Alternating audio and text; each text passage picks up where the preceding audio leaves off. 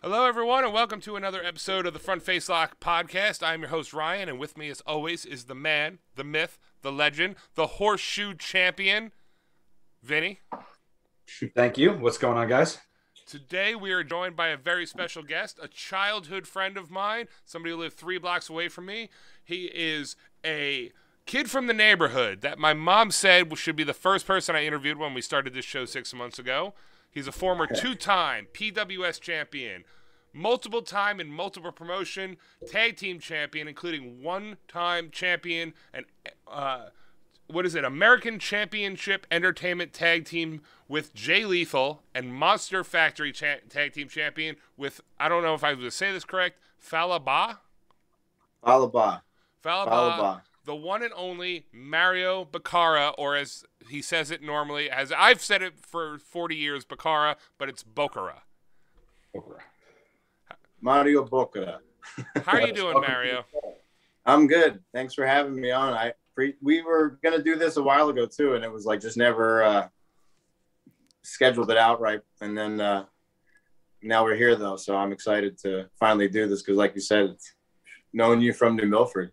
Yeah, this is going on 40 years that I found out I was pronouncing your name wrong because I'm American.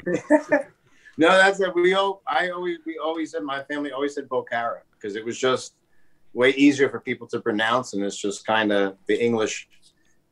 It's Croatian too is pronounced how it's spelled, so that's just every letter has a different like certain sound. So no matter how it's put together, that's what they say. So, yeah. But yeah, if you're in Croatia, they'll call you Bokara. Okay.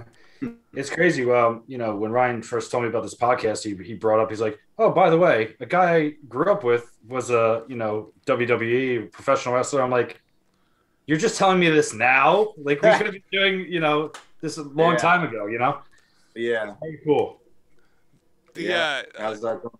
Like I said to you off the air, the more I dug into your career, the more impressed I was, and the more I was like, holy shit, this kid from 3 blocks away from me that I played Little League with, actually, I want to say you made it. I know you got injured, and we'll get into that, but from our perspective, I'm gonna say, like, we have this whole thing where it's like, if you're a superstar, you're up here. That's an AJ Styles, right? Seth Rollins. Oh yeah. I'm gonna put you in the bracket below because of what you have accomplished, and we'll get into your injury. I appreciate that. But I mean, you fought against or alongside of, and I made a list here, and this is just naming a few: Jay Lethal, Matt McIntosh, Falaba, Daniel Bryan, Cody Rhodes, Christopher Daniels, Deuce and Domino, Crowbar, Colt Cabana, Curtis Hawkins, Sami Callihan, and Kenny fucking Omega, who we both hate. But that's just naming a few. That's insane. Yeah, that's an impressive list. It's definitely awesome. Wow, you know what, dude? Because it's so like, I don't think about that stuff, and which is like when I actually have to look back and think about it, you're like, okay, wow, yeah, like, like you said, it was I always wanted to be a wrestler. That was like the main purpose of it. I mean, of course, everybody wants to go to WWE and WrestleMania and go as high and as far as you can. Everybody dreams about being like the guy, but it's a very, very small, minute group of people that make that. And it was always like, hey, I just wanted to be a wrestler. And at the end of the day, after everything was kind of done, it's like, I did that. So it's like, I guess I kind of lived my dream, in a sense. Now I just got to find other dreams. I got a question real quick because, obviously you're from New Jersey. There's a lot of wrestlers that are from New Jersey. I feel like wrestlers are either from Canada, Calgary, Alberta, Canada, or from New Jersey for some reason. And maybe a little sprinkled into Cleveland, Ohio. But other than that, I know that it says, you trained in Rahway. Was that the school that Kevin Matthews now runs? I believe he runs now.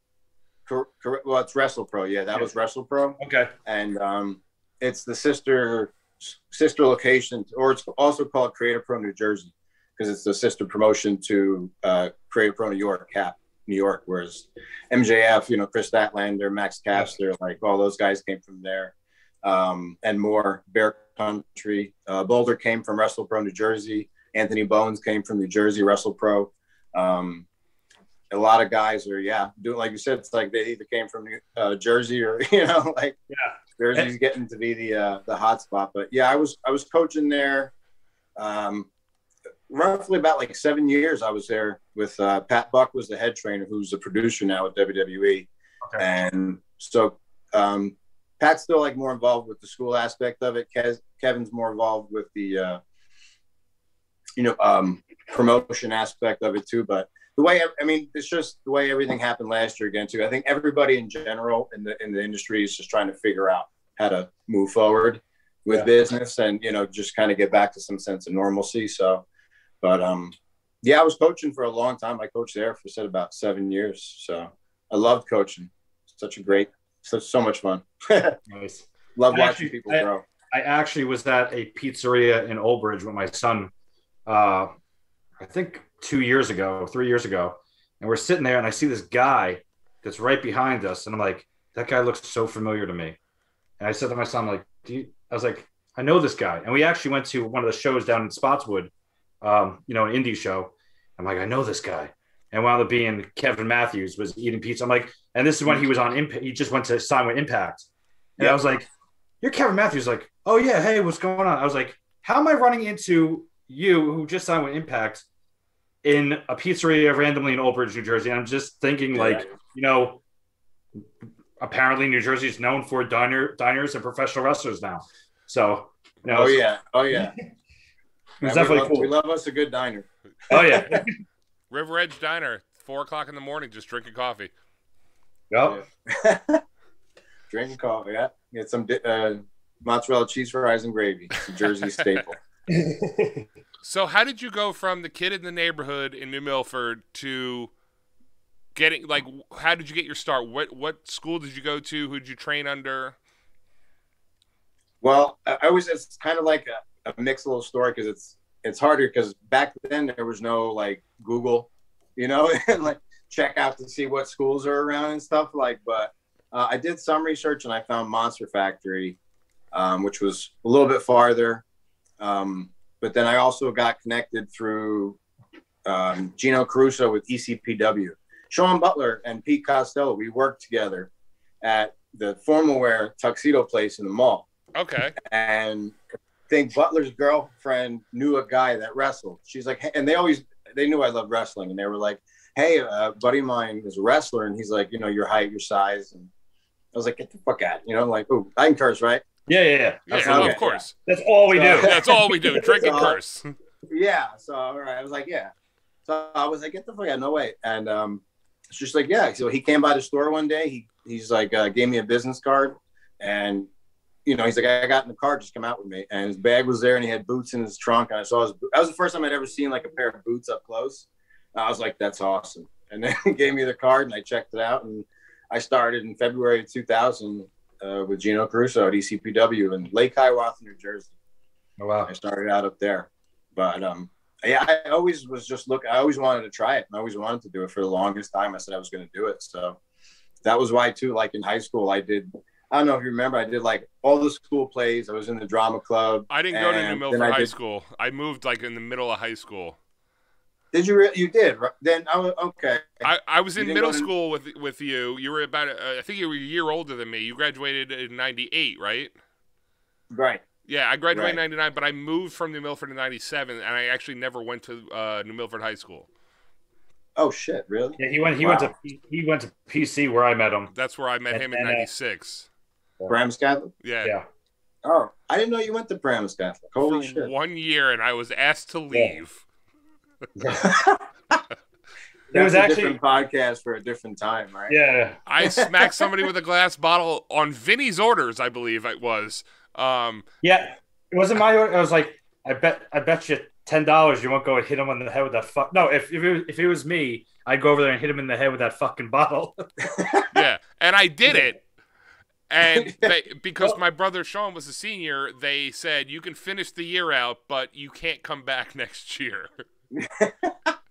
He pretty much was like walking past the kid, and it looked like he was going to throw it in the garbage, and he like stopped, and you're like, oh no. And he turns, and he had an ocean spray bottle. I remember, like it was yesterday. Had the cap on so tight that when he hit it, it made boom. and it bounced off the kid's head, didn't even break. And the kid finished eating his apple. Was like, oh, and I was like, holy shit, dude. Yeah, and Vinny was like eating an apple, like, oh shit. But yeah, I'm sorry, we interrupted you. You were doing the plays and everything. I'm sorry. Oh no, yeah. I said I totally didn't even realize that you weren't. It was so high, dude. I can't even remember most of high school anyway now. But yeah, I did whatever I could because I knew I wanted to try it and do it as soon as I got out. All the places were like, gotta be 18, gotta be 18. So it's like I was always one of the younger kids in the grade. Like I graduated, I was still 17. Yeah, me too. And yeah, so it was like, so I did it that was when I started looking at it, was when I was 18 then. So up until then, I was like, well, if I amateur wrestle, that's going to help. And if I get involved with, being on stage and acting and getting comfortable, that's going to help.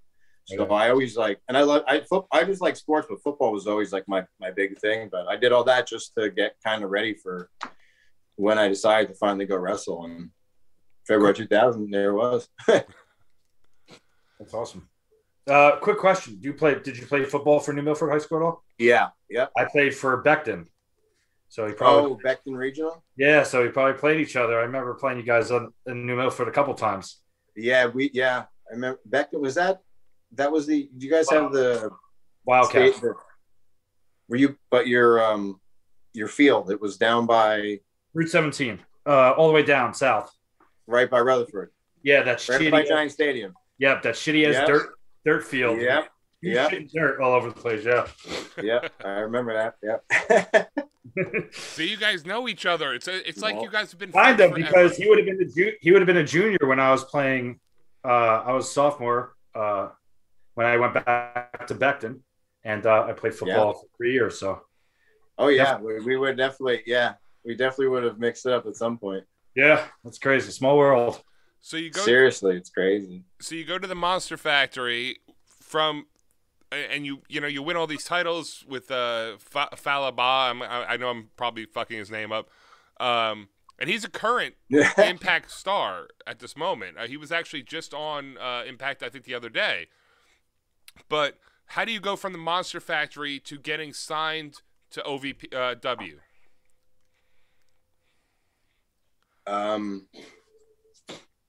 Oh, what means the Impact? No, because you went to the development league in WWE. I know you were on Sunday Night Heat. And I went down. Yeah. Oh, so this was right. So this was a lot of people always thought that I didn't actually get signed by WWE in 2005. I had gone to some tryout camps for OVW like a year ago before that, and they'd invite you down if you did good. They would and put you in the intermediate class, which was with Rip Rogers, and you'd pass the beginner's class. So I went down a couple times. First time I wasn't really, they were like, you got some good tools, but, I think you need to work on, body, this, that, a lot of things. I came back a year later and they're like, well, you got better at everything that we told you to get better at. Your body still sucks. But, I'm like, well, I'm 5'9", you know what I mean? I'm like 190 pounds, like I'm not, I'm athletic, but I don't look like, anybody there. So it's like, so eventually I ended up Tommy Dreamer was involved with talent relations, and they were, a lot of guys were getting called to do some extra work, and they needed a guy. I was available, and they brought us in to be like a bump guy for a guy that they wanted to take a look at. So we get to their tracks location, and we're waiting there, and the limo pulls up, and out comes the great Khali. And we were like, well, he's got a fucking job, don't you think? Yeah, exactly. So we went inside, and he proceeded to eventually throw us around. And he gorilla pressed me, dude, right over his head. Like just nothing. Like that, yeah. And he was just standing there. And Shane McMahon had come in, and Vince came in at one point. So that we were all like, our minds were blown. But Shane was like super cool. He stayed, and he was just like very easy to talk to. And so he was telling Khali what to do with us, and he had me up here, and he's just looking at him. He's just thinking, and I'm up here just waiting, still waiting. You know what I mean? Like, and he's like, just take a step forward. He goes, and just let him go. So he does it, and it's like, dude, I've never like fallen so far to where like you heard like the wind in your ear, and then when you hit, it was like, oh, dude, like, you know. So like, it was just really. He's like, how was that? Shane goes, how was that? And I was like, dude, it's high, man. It's gonna be like really high, 11 feet. Yeah. So, and after that, like we did another extra work. We went to the taping that night, and I did like a pull apart with Cena and Jericho, and then they were talking to us about other stuff too. And eventually, we went back down, and that was when I did Sunday Night Heat. When you were talking, I wrestled Rob Conway. I got a phone call from Mrs. Quinn, and she's like, Mario's on Sunday Night Heat. You got to turn this on. And like, I remember like me and my brother and my mom, we all turned it on. We're like, oh my God, that's Mario. Yeah, it was like, Sergeant Slaughter had come to an ECPW show. I did a cage match with Andrew Anderson, and he thought it was really, really good. And when I saw him backstage, he goes, oh, I remember you from cage match. Because that was really good. I was like, thanks. He's like, no, seriously. He goes, that was good. So no, seriously, thanks. And he's like, you want to work Rob Conway tonight on Heat? I was like, yeah, sure. And then it's like, next thing I know, I'm wrestling, and it's like, I get in the ring and I see like Andy Kleber in a like 6th row. And he's looking at me like, dude, what the fuck? Andy Kleber, somebody we grew up with, by the way. No idea. I have no idea how I got here. Yeah, I don't know what I'm doing here either. And then they were offering. Eventually, that the match was good, and they were talking to Laurinaitis, and they were offering me a position as a referee, and I had never, thought about being a ref. I always wanted to wrestle, and they were just like, well, we'll bring you to SmackDown the next day and try out. I was like, all right. And I get there, and then I see Nova, who was Simon Dean. Okay. Yeah. Simon Dean, and he's like, hey, he's like, did I ever wrestle you? And I was like, no. He's like, cool. He's like, we're going to wrestle on Velocity. I was like, cool. And trying to see Laurinaitis because he wanted me to try reffing, and I was going to wrestle, and it's getting closer. So I'm like, I'm getting changed. Finally, I see him, and he's like, oh, you're wrestling? And I was like, yeah, and he's like, okay. I was like, okay, what? Like, you know what I mean? Did I just like shit the bed? You know what I mean? And eventually I was like talking to Dreamer, and I said, everybody's like, if you didn't say yes, like on the spot, then you say no, So it's like, they have your number, they'll let you know. But I was already going to OVW anyway. I was already planned on moving in September, and all this was going on. And they knew that too. And they were like, oh, well, if you're already moving, just move, and we'll keep an eye on you. So it's like, I don't blame them. I get it. But so yeah, I went down I didn't get signed. I went down on my own dime. Do you think you fucked up your career because you didn't ref and you wrestled? There are moments where I realized that I would have lived a different life if I did referee. Yeah. I don't know how it would have turned out or what would have happened, but there's a lot of times where I go back and I'm like, I probably could, life would have been way different. But at the same time, this, whole character thing with Croatia and everything that happened, like that would have never happened, so you can't go back and look at it and think, but there are times where I've questioned it. So you go to OVW and you wrestle a couple matches, and I'm going off of, what I could find online, and then it says you leave and you go to PWS. So what happened that you left OVW and went to PWS, or if you went somewhere else in between that I couldn't find? Yeah, I went from OVW. Eventually, when I came back, I went to Ace. Okay. American Championship Entertainment. But I had been practicing all week, and then I was coaching the beginners class actually in OVW for a while there the last few months. People got called up, and Rip always had like one of the more experienced guys coaching. He asked me if I wanted to do it, and I was like, yeah. So I thought it was like a big, it's like a badge of honor to do it. So, so I was there, and eventually my ACL went. I tore my ACL like pretty bad, and I was waitering or working in a restaurant, and then I just was going to get a job like doing security at night somewhere, and I was down there with somebody too. A girlfriend of mine came down. We were a long-term relationship, but that was like, you have somebody else there too that, you know, is involved in your decisions and all that. So I was like, I have no chance. I can't work. I can't get paid. So I went back home to heal up, and never ended up getting to come back because family issues and things happened. But eventually, though, I came back and healed up, and I started working again. I worked with Ace and Mike Morgan, American Championship Entertainment. And then I stayed there for a good amount of time. Oh, sorry. Oh, what happened? I lost you. Sorry. Oh boy. I was working with Ace and Jersey All Pro Wrestling. I was doing some work with them too as well. And a couple of, you know, I had some nagging injuries and stuff. And then eventually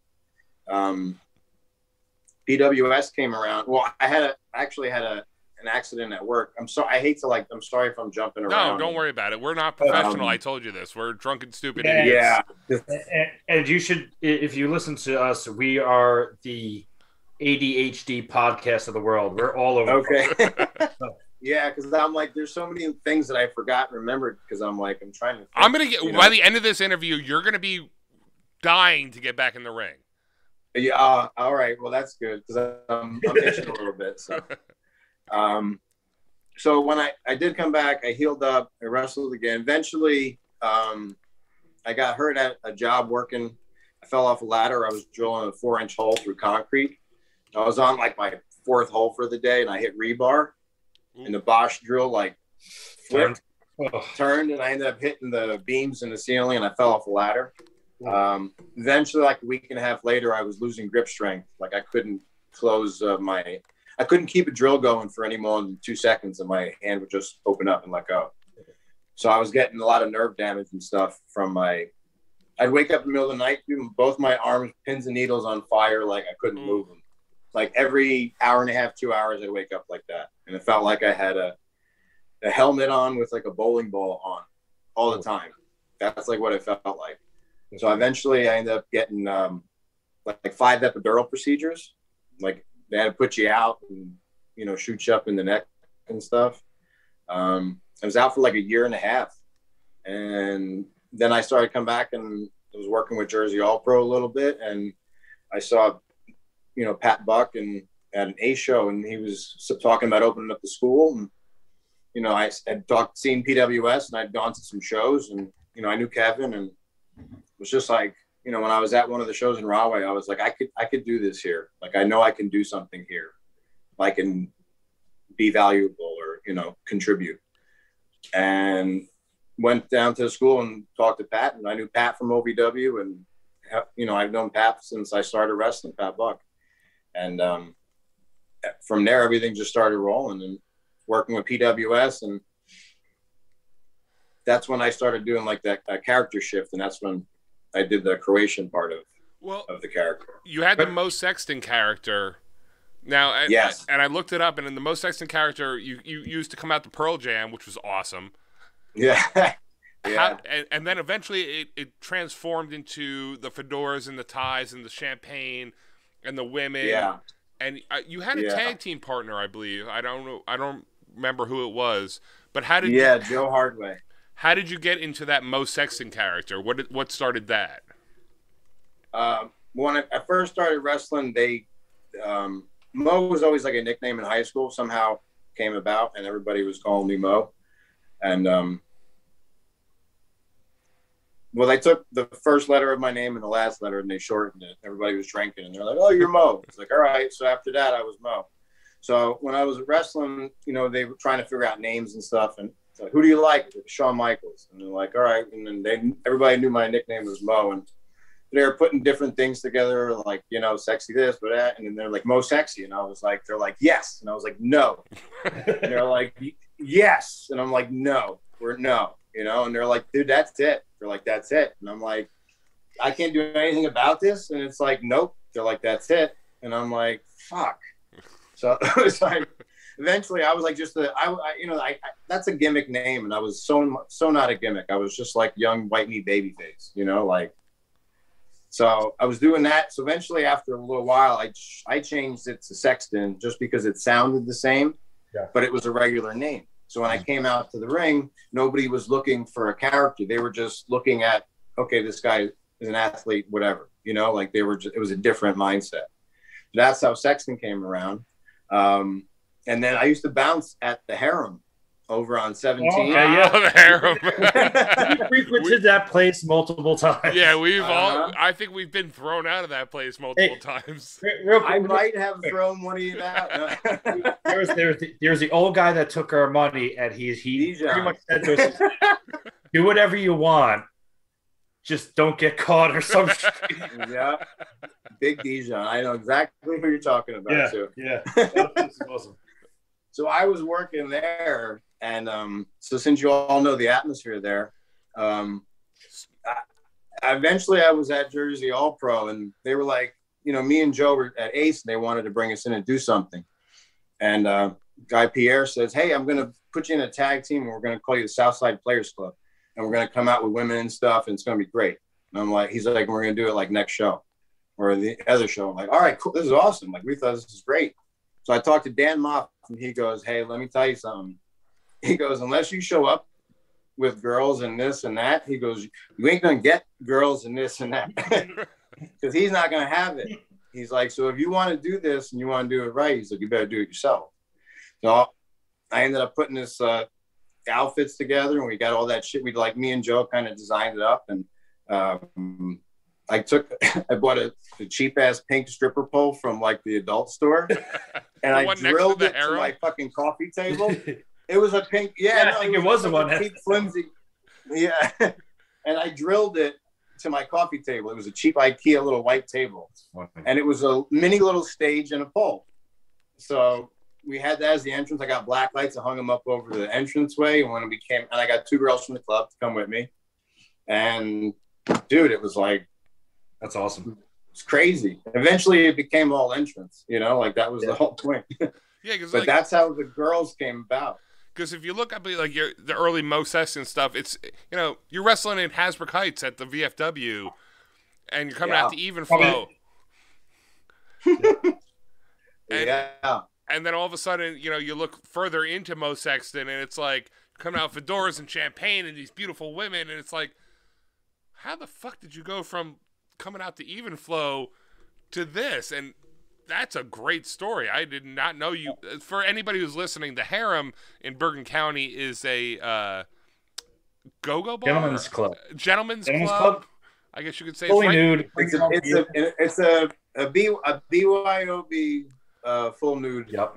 And it's right next to the Satin Dolls, which is Bada Bing's from The Sopranos. It's the original. It's about a half a block away, but it's hidden in this little strip mall underneath this trestle between Route 17 and Route 40. I think it's Route 46. Route 80, I think. If I'm not mistaken. Or Route 80, yeah. Right by 80 and Zip 40, You wouldn't even know. I actually worked at Bada Bing a night or two. I worked there a night or two to help out. Nice. It was crazy, man. That's how, that's all of a character for sure. So that was like that's what they wanted. That's what they wanted. So I'm like, all right, well, that's what we're going to be there. And I was still doing whatever I wanted on the other promotions, just my old stuff, my workhorse type, So where did the switch come that you went from Mo Sexton and saying, I'm going to embrace my Croatian? Now, I always thought you were Italian, like Bokara, like I was right. Yeah. But how did you make that switch to, all right, I'm going to embrace my in Croatian heritage, I'm just going to be Mario Bokara? Well, I had gone to Croatia with my father and my sister in, I think it was like 2011, I think, or 12. It was somewhere right around there. And when I was there for a couple of weeks, it was like, I was out still with the neck injury. I was still out with the neck injury. And I was like, man, this is like just an untapped, like we have no Croatian guys. Everybody was an Italian or Spanish or, Iron Sheik was Arabic. It's like everybody, your nationality was your gimmick. And it was like, I'm like, we don't have a Croatian guy. Like Prokop is UFC, Yeah. Stipe now is UFC. Now, you know, he's the newer the newer Croatian guy. And then we had a couple guys in basketball like Tony Kukoc, you know, Drazen Petrovic, you know, a couple people that we knew. Tennis player, I think Ivan Isevic. So we always had like a couple things, but it was very big because my family was so big with, you know, the Croatian heritage. So my father was born there. He came here when he was in his 20s. So, and he still sounds like he's fresh off the boat. So that's where the character voice came from. It was an imitation literally of my father.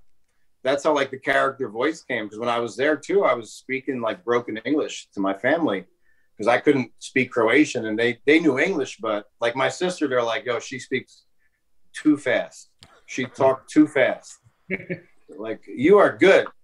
You are good to talk with. It's like, I'm like, yes, I know. You know, like, so, and it's just basically doing it, you know, so it was easier to talk with them. And then I'm like, yo, this is like so, I can totally do this. And then my cousin showed me this song by Thompson. And that was like part of the whole character too, was like, I heard this song and I'm like, I just pictured an entrance in this whole thing. And I'm like, dude, this is like, perfect. But then I'm like, how do I do this now? How do I go back and, you know, like all of a sudden I'm Croatian now. So that was where it all, like more of the inspiration came from, was when I was there. And I started picking up some words and I bought a flag off the street because I was like, you know, I bought a bunch of stuff. So originally I ended up trying a different character in a different promotion. It was D2W in Wharton, New Jersey for Jersey Devil. He had a promotion in Wharton. And a lot of guys were going there from the school. And I was like, perfect. I can go try it out somewhere where nobody knows me. So I got like, my dad's a big soccer player and soccer's big with Croatia, you know, World Cup and everything. So that whole character was basically like a soccer player. So I started out as a soccer player and I did like 2 or 3 matches and some of the students were there. And the first one I did, they ended up going back and they talked to Pat and they were like, dude, that Croatian thing is the best thing he does. Like, it's the best thing. So they showed Pat, like Pat sees the video of it and he's like, would you do it here? And I'm like, well, I'm just going to come out and be Croatian now. And they're like, yeah, why not? And I'm like, okay. Like, I mean, if you're cool with it. But he's like, but what if we take it and we turn it, instead of being like a soccer player, he's like, you're more of like a shooter, like a Taz, Kurt Angle type of, you know, like a, you know, because Santino Morelli in OVW was Boris Alexiev. He was the shooter.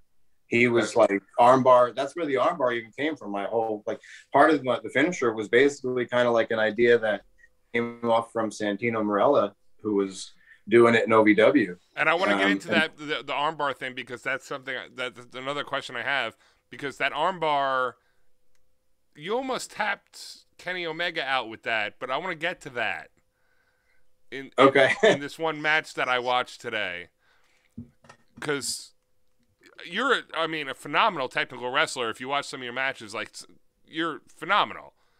And thank you, I appreciate that, dude. I'm not trying to, you know, but no, I said, but yeah, that's where the character part came, and then so we put our own twist on it, and it started kind of evolving as we were going. And PWS was kind of like Eric Pleska was other partner of it.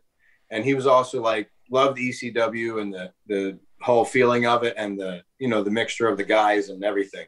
So that's what he was like, you're kind of like, in my view, as like the Taz of PWS, you know, and he had other guys that, like McIntosh was kind of like the Van Dam, you know, like, so he had his certain people that he had kind of put in, and, you know, him and Pat working together on stuff. And it was crazy. They put me on like an undefeated streak and put the title on me. And it's like, I was like, I'm like, I'm 5'9", you know, like, and it was like, they were making this whole big thing about it. And it's like, it's just about the presentation and the character and the whole intensity. I always said intensity goes so far. Like, that's like Daniel Bryan's whole shtick is intensity, man. And that's another thing. Steve Austin, dude.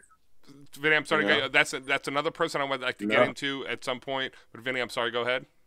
No, it's I was just gonna say, like you're saying, between Daniel Bryan, you know, AJ Styles, they're not big guys. Mm-hmm. They've made it to where you're rooting for them in every match just because of how intense they are, and how you could see, you know, with you as well, how smaller guys kind of take their craft more seriously, to me, rather than bigger guys who just have that advantage right off the bat.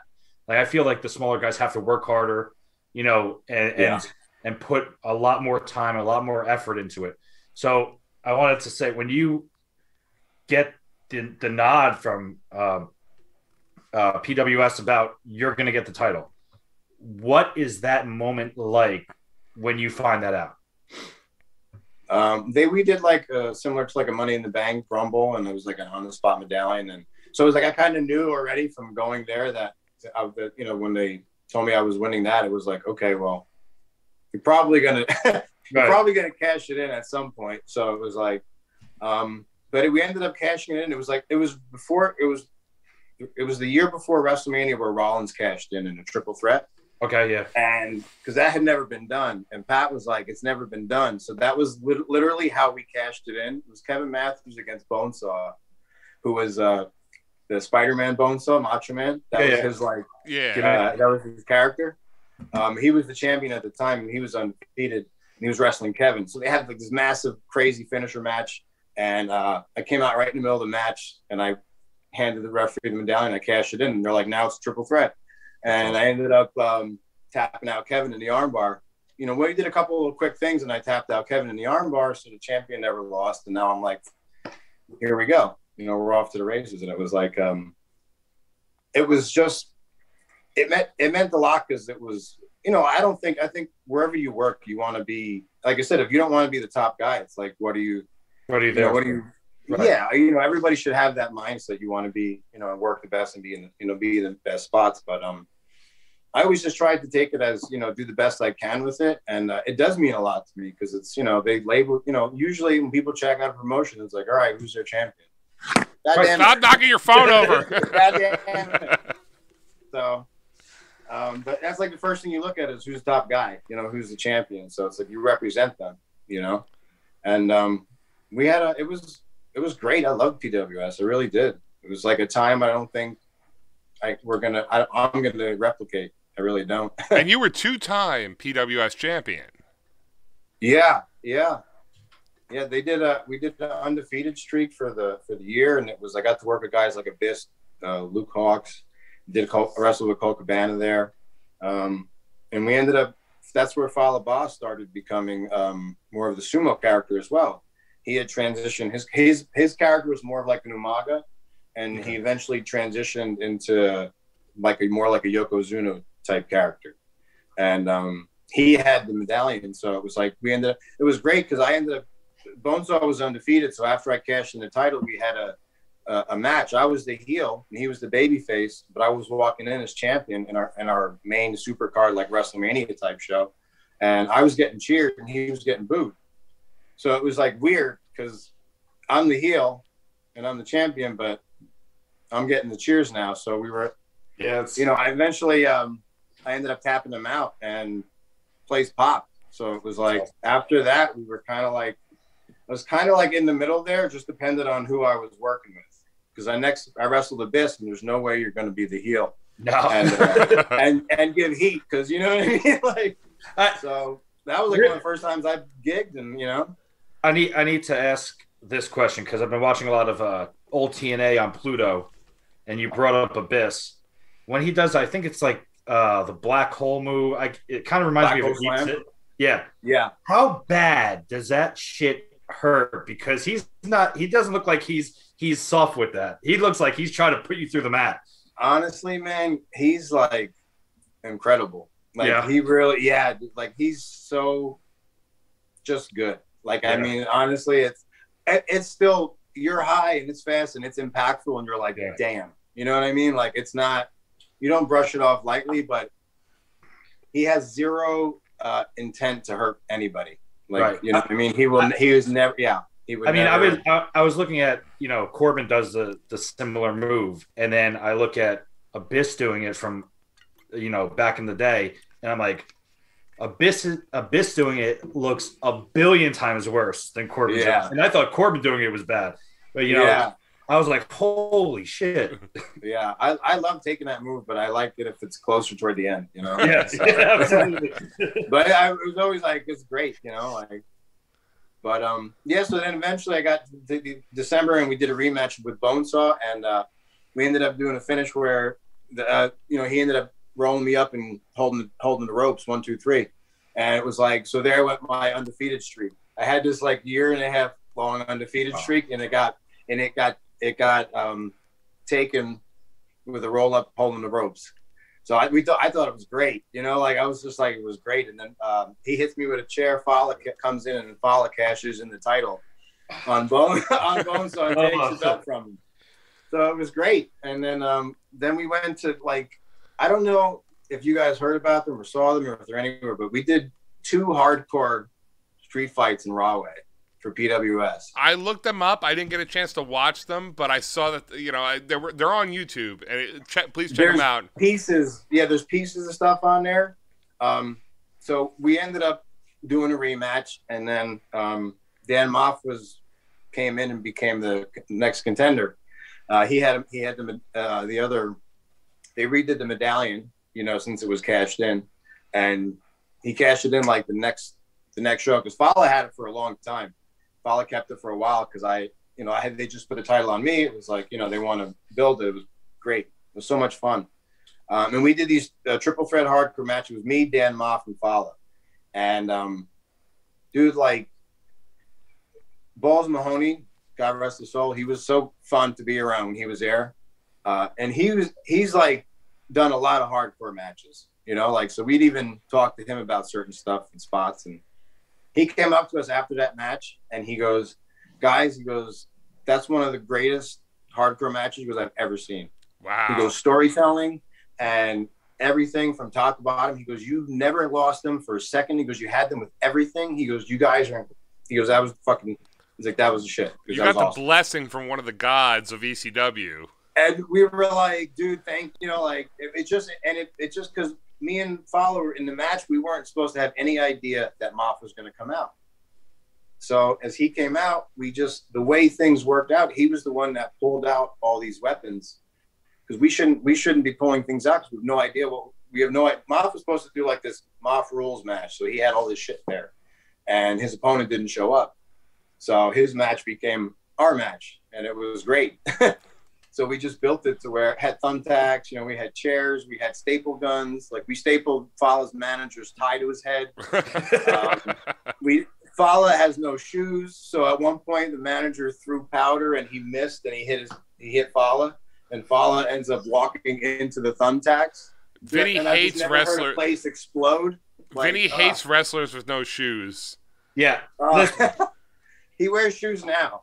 Well, thank God for that. Thank God for small miracles, because first of all, it's unhygienic. And second of all, But it was a great spot, because we were like, dude, it's right there. Like, so it was like all these things made sense that what we did and how we did it. And we all put that together, like me, Moff, Eric, you know, like at one moment we just sat there and kind of spitted ideas at each other. And then that all came about. And it was like, honestly, like and then they go, we want to do it again next month. And I'm like, dude, like, we got to do it again? Like, how are we going to top it? So, of course, I already had that figured out. And it was like, you know, so we did second one back a bit. But I ended up winning the first one. I retained, I won it back in the first one. So, which was, like, pretty cool. You know, I didn't think I was going to be near it again. And so that was a pretty cool idea when they did it. Just because it was shock factor, you know, shock value. And I think they screwed, you know, it's just story. It just worked so well, because people were mad at me now. They were pissed that I won. They wanted Moff to win. Now, and then we did it again. Yeah. Are you more of a... we did it again, and Moff won. Are you more of a call it on the fly kind of wrestler, or do you plan the matches out ahead of time? I was going to ask that as well. I like to have our business figured out. Yeah. As far as, I always say, like, I was always telling guys when you're calling matches, and I'm probably exposing stuff now, but it's all right. I was always telling guys you have five basic spots when you want to kind of do a match. Wrestling wise, they're always like shine, cut off, heat, comeback, finish. That's like your basic recipe of a match, right? So we're like, I always kind of turned around to where is you have your beginning, you have a middle, and you have an end. You know what I mean? Like, so you have your beginning, middle, end. How do you get from the beginning to the middle? How do you get from the middle to the end? So these are your three main parts. Just fill it in with these two. You know what I mean? beginning, middle, and end. Every story in time has a beginning, a middle, and an end. How do you get from A to B? How do you get from B to C? It's just, that's kind of telling you what you're doing. And then everything is just different. Depends on your opponent, depends on how your body feels, depends on what you're doing, where you're at, what the crowd is, certain things. So obviously there's guys that you wrestled a lot with and you're comfortable with that you can do things and the other guy knows exactly what you're going to do before you even do it. And then other guys you're going to have to prepare in advance more with that. You're not really, you don't have the same chemistry. Yes, right? That's definitely, yeah. Every guy, everybody's different who you're working with. So that's a really big factor of how the match is going to go too. But I'm comfortable like doing stuff on the fly and calling it, and I always tell everybody just that slows you down because if you don't know what's coming next, right? Why are you running? Where are you going? Like, so that kind of would pace you too. Is because we practice was always on the fly matches. When I was in OVW with Rip, it was on the fly matches. It was 6 minute go, and they were tag matches too. And you were the only guy driving. So at one point he was like, "You're leading, so it's my match. So if anything comes up in that match, it's my fault." Okay. And I'm controlling my babyface partners and my tag partner. So I'm literally directing traffic to everybody. Okay. And that was what we did. And it was one guy was driving, and everybody else had their roles. Babyface listened, heel partner helped out. And, because we had like 30, 50 people at times. So that was 6 minute tag match, go. 6 minute tag match, go. That's how we learned. Yeah. I mean, I wasn't even aware that, I probably should have thought that, but I wasn't aware that there was like one person in that match that is the driving force. I thought maybe there was, they have, all right, this is how we're going to start. We're going to hit this many spots and this is how we're going to finish. And, the ref is telling you pretty much what's going to happen at what time. I wasn't aware that there's the one guy who's like, okay, I'm directing the whole match. Yeah. It depends. Like, again, I said, it depends. Usually, I was always kind of like, if you're working with a younger guy, it's like, all right, I always attribute to somebody's driving and someone's in the passenger seat. So it's like, I'm driving, but when you get a mix of people that have the same amount of experience and time and character and all these things, then it becomes, I think that's where some of the best matches I've had comes when everybody puts in their ideas and we just go, okay, let's put yours here, mine there, and then his behind that. It's like, okay, cool. And just things like that work out. It all depends. Like I said, everything's different on it. But some people you've really got to kind of, plan things out. When it's TV and it's more, I wouldn't want to say important, but I mean, like if it's on a bigger scale, like you really want to kind of know what's going on. But you want to hit it. You want to hit I was more of like, what's the business that we're trying to get over in this segment? What's the main purpose of this? And I was always kind of like find that main purpose and how do you get there? Let's work our way backwards. So if you're going to end up doing this, what would you do before that? Well, I'd probably do this. It's like, okay. And then you just kind of see where things go. And then, I just like to make sure that we get the business part over of what they want for the match. Cause that's why we're here too is right. At the end of the day, it's, I may be guilty of it too. Everybody's at one time, but it's whatever they want. So it doesn't matter, like, just like work, eventually we're going to do it the boss's way. So yeah, just do it, So I looked up online, you look up Mo Sexton, it's VFWs and everything, but you look up Mario Bokara or Bokara, and you fought a four-way match with Sami Callihan, Matt McIntosh, and Kenny Omega. And you almost tapped out Kenny Omega until Matt McIntosh pinned Sami Callihan.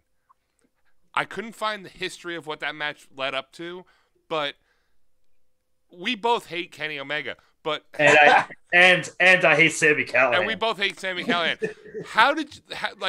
You wrestled a million names that I've named already. You fought and almost tapped out the guy who's the belt collector. How did you lead up to that? What led to that match that you almost won? Well, they were just, I guess, like, as I was coming off of, you know, title loss and things like that, it was like, where do we go with that character now?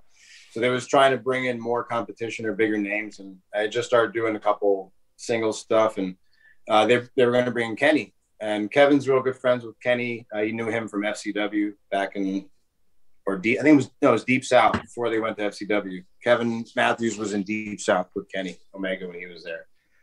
So they were close, and they were going to bring him in, and then there's going to be one-on-one, and then I'm not too sure exactly what made it turn into a four-way, but I think McIntosh might have been working Callahan. Somehow I have no idea how it turned about. It was supposed to be originally a one-on-one.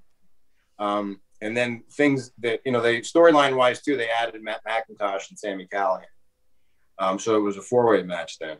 And McIntosh ended up winning that match because I don't think he was, you know, he wasn't the champion, but it was like more like a number one contenders type of, you know, match. So which was getting, you know, McIntosh over, but it was just the way it worked out. And then, you know, Sammy worked a lot with Kenny. I think everybody kind of, usually when I did some matches, I think everybody also tries to work with as many people that they can, and newer people that they've never worked before, and people in the industry that they want to get in the ring with. And PWS gave that opportunity to a lot of people. Like, so Kenny wanted to work with Sammy wanted to work with Kenny. It was like Starland when we did Cody Rhodes and Leo Rush. That was another situation where this is very similar. And it was like more the merrier, because I'm like, yeah, I get to work with Leo, and Cody's like, yeah, so do I. So it's like, this is great, you know? So it kind of was like, it was just great to be in there with everybody. And I really wasn't in there much with Kenny, too much, with a couple little things, but even Sammy too, because it's a four-way, you know, and you're doing a little bit here and there. Triggers. Yeah. So, and I think that was like just the way we were figuring out who's going to do what and to put Kenny where. And it was like, it kind of made sense to put him in the arm bar. And he's great because he's just so like, he'll do whatever anybody wants, you know, whatever, you know, as long as everything is safe, makes sense. And he's just easy to work with. And some people, when you're in there with like a Kenny Omega or like a Cody Rhodes, like that's like, it's just different, man. Like the crowd's different. You know, it's just a different feeling when you're out there with certain guys of a, you know, a certain level. And we were just like, it just makes sense for him to be there. And then who knows, you know what I mean? Like that was the whole point of him helping me out too, getting the character over, and it was just worked with the way the finish was. But it was pretty cool, you know. I'm not gonna lie. Yeah, he it was had great you to up, work with Kenny, especially seeing the way things are. He had you up to do the one-winged angel. You slid down his back. You put him in the arm bar, and then Matt McIntosh rolls over Sami Callihan. He pins him, and then you get jumped. Like 5 guys come out and jump you. Okay. See, I totally don't even remember that. I watched it on YouTube the other day, and like 5 people come out and jump you, and it's like, what are you doing? Why are you jumping Mario? I got nothing, dude. I got nothing. I can't recall that at all. I remember something going on afterwards, but I have no idea who it was.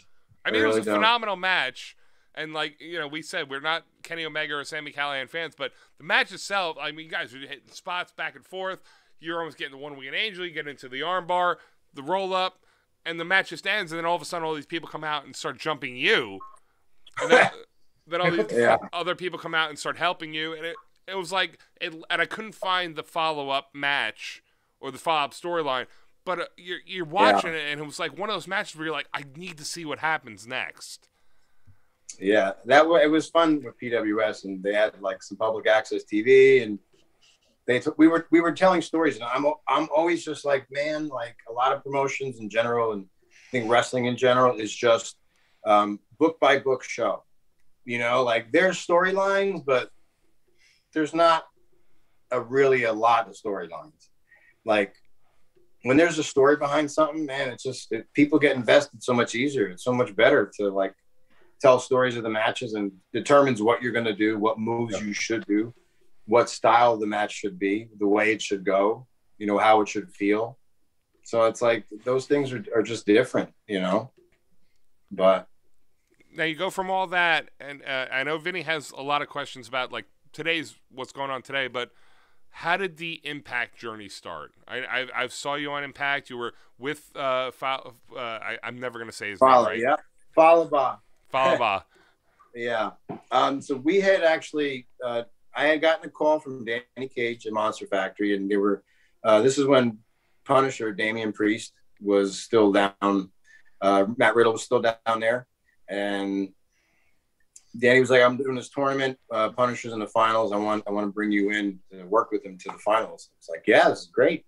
It's like I always wanted to go to Monster Factory, and did the tournament and did that with Danny. And first match, I took a big bump on the mat. First, like real big bump I took there, and the ring's a little bit harder there, and it kind of tweaked my back. And I was in bad shape for a little bit after that first match, and Danny's like, we'll call an audible right now. What do you want to do? And I was like, no, man. It's like, I'll be good. And stuck it out and then did the finals of Punisher, and great match. And Danny's like, dude, he's like, you're a friggin' stud, man. He's like, you're awesome. It's like, thanks, man. And they were just super respectful there. As QT was there, QT Marshall was down there, and locker room was great. And it was just so, I just loved going down there. So he's like, anytime you guys want to come, just come right down. And me and Fowler, I brought Fowler with me. And we started coming down. He goes, I'm going to throw you together. I'm going to make you a tag team. And we're going to call you the money and the miles. The only thing that counts is the money and the miles. And we, so I was like, all I cared about was, I was like, can we come out to Turn the Page by Metallica? And he goes, yeah. He goes, so it was like, we got to, because I think Bob Seger's a little too slow. Yeah. So we got it to where we did Metallica, and it was awesome. Like, it was perfect. Everybody liked it just because everybody liked the song too. Right. Nice. So he put the tag titles on us, and then next thing we know, we're like just running with them. And it's like, I had always wanted to go. I was going to go sign up there like 17 years ago to wrestle, and now I'm the Monster Factory Tag Team Champion. Like, that blew my mind.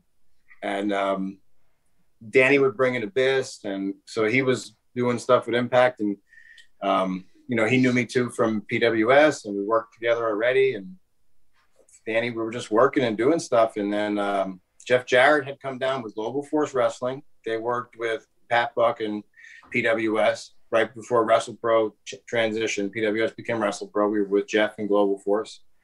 And so I had met all those people and got to work with them. And it was like, by the time Impact had changed, so Jeff got with Impact. Jeff changed, was back with Impact Wrestling. And they were changing things up with Global Force. And they were right when the Hardys were, right before the Hardys came back, they were doing tag team thing where I think they were taking titles from teams around the Indies. Yeah, I remember that. Yep. So we were going to come in and work the Hardys, and they were going to take tag titles off us. We're like, this is awesome. And then that didn't happen. Things changed. Like, literally that week, things changed. Like, all of a sudden you hear about the Hardy Boys, and it's like, okay, well, that's not happening. They're like, no, it's all right. Just come down. You know, still come down. And so we came down, and like I said, it was like, we knew Jeff, we knew Danny, like, and they were looking for international flair. And it was like, so we came out, and we got to work with Angel Garza, Laredo Kid, and it was Shira. He signed with WWE, but I always mess up his first name. Shira, he was a big guy from India in Impact. I'm not 100% sure who you're talking about. Yeah, but we got to work with them, and it worked out really well. And then, you know, they liked what they saw with us, and we ended up getting, you know, a couple matches, and then they put us together, call back, and it's like, we just kept coming. You know, we did that first set of tapings. I think you fly yourself down, you cover all your stuff, whatever it is, and then we got an email after the first set of tapings on the next time that they wanted to bring us back and sign a 1-year deal. So it was, you know, you get paid per appearance. It wasn't, you know, it wasn't much. It was, at the time, I think they were $500 for people, but that came down to like $250 because it's, you know, it's just the way it is. I can't see anybody making money by paying. We were like, they're paying us that.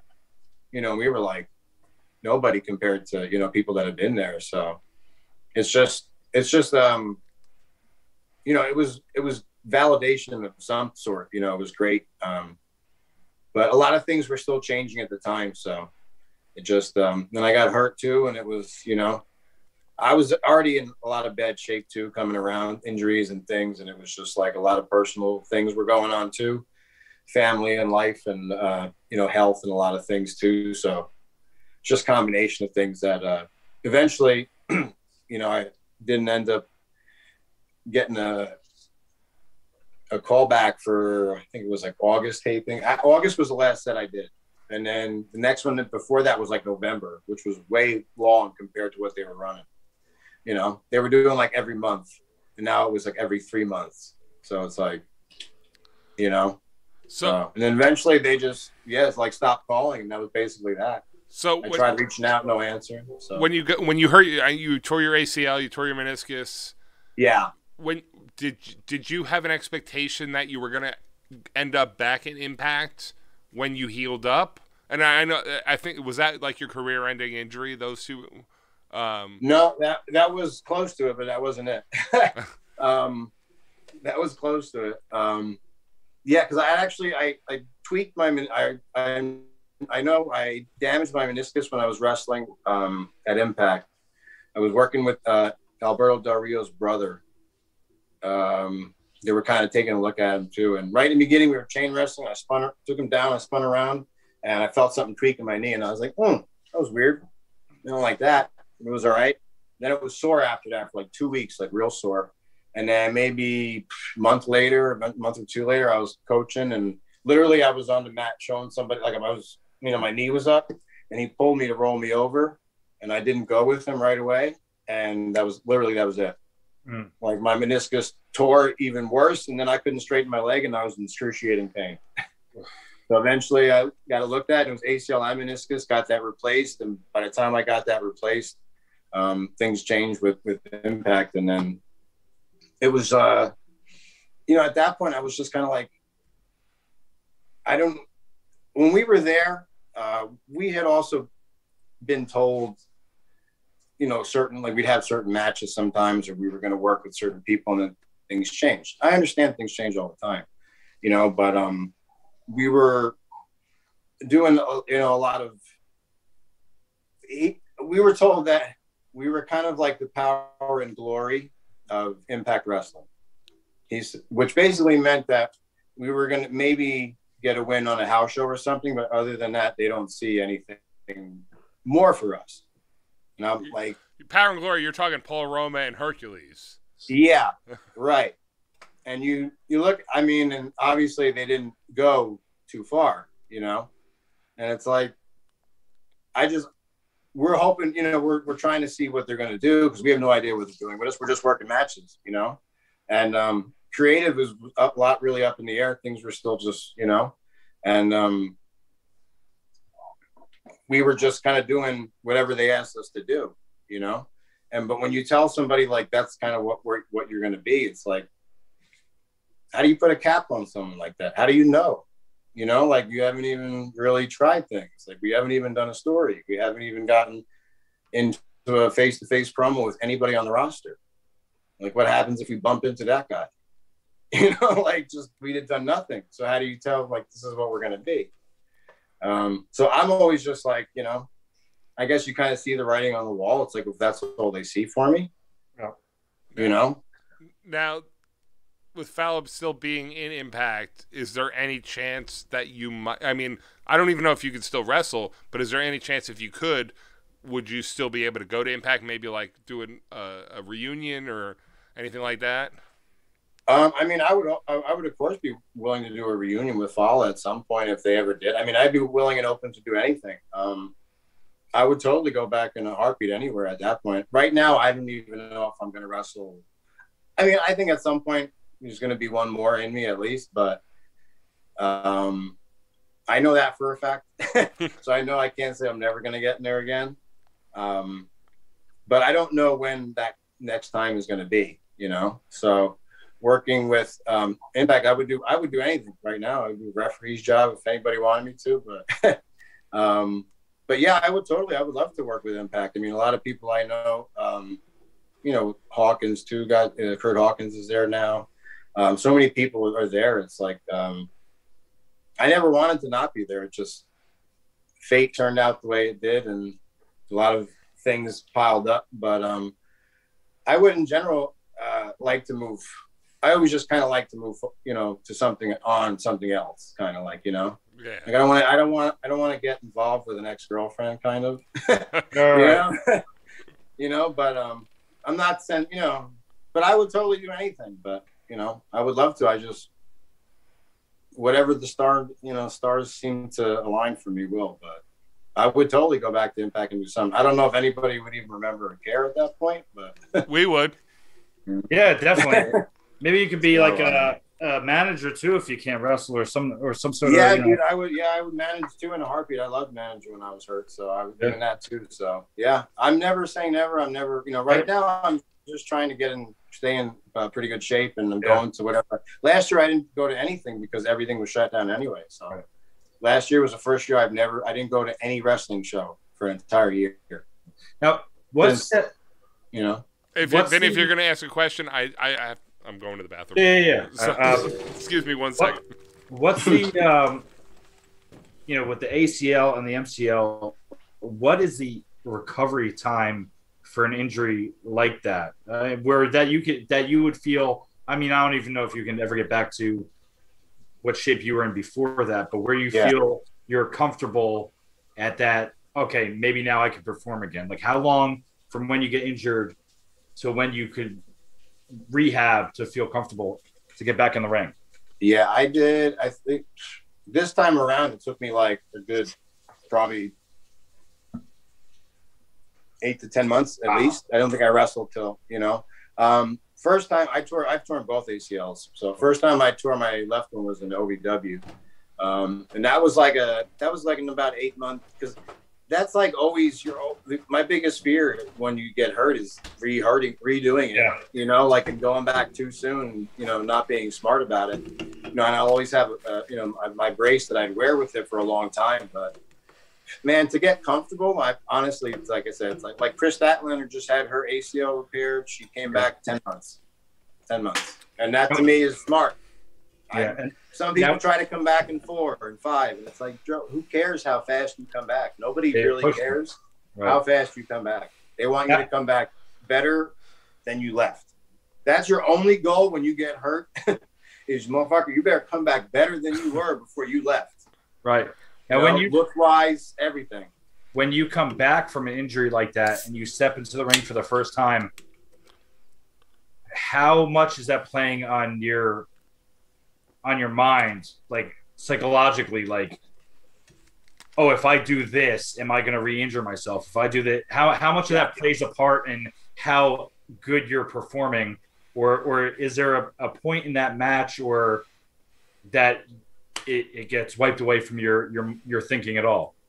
Yeah, well, I came back in a Rumble, which was cool because it was a surprise thing too. Awesome. And I had gone back to Croatia, so people thought I was still in Croatia.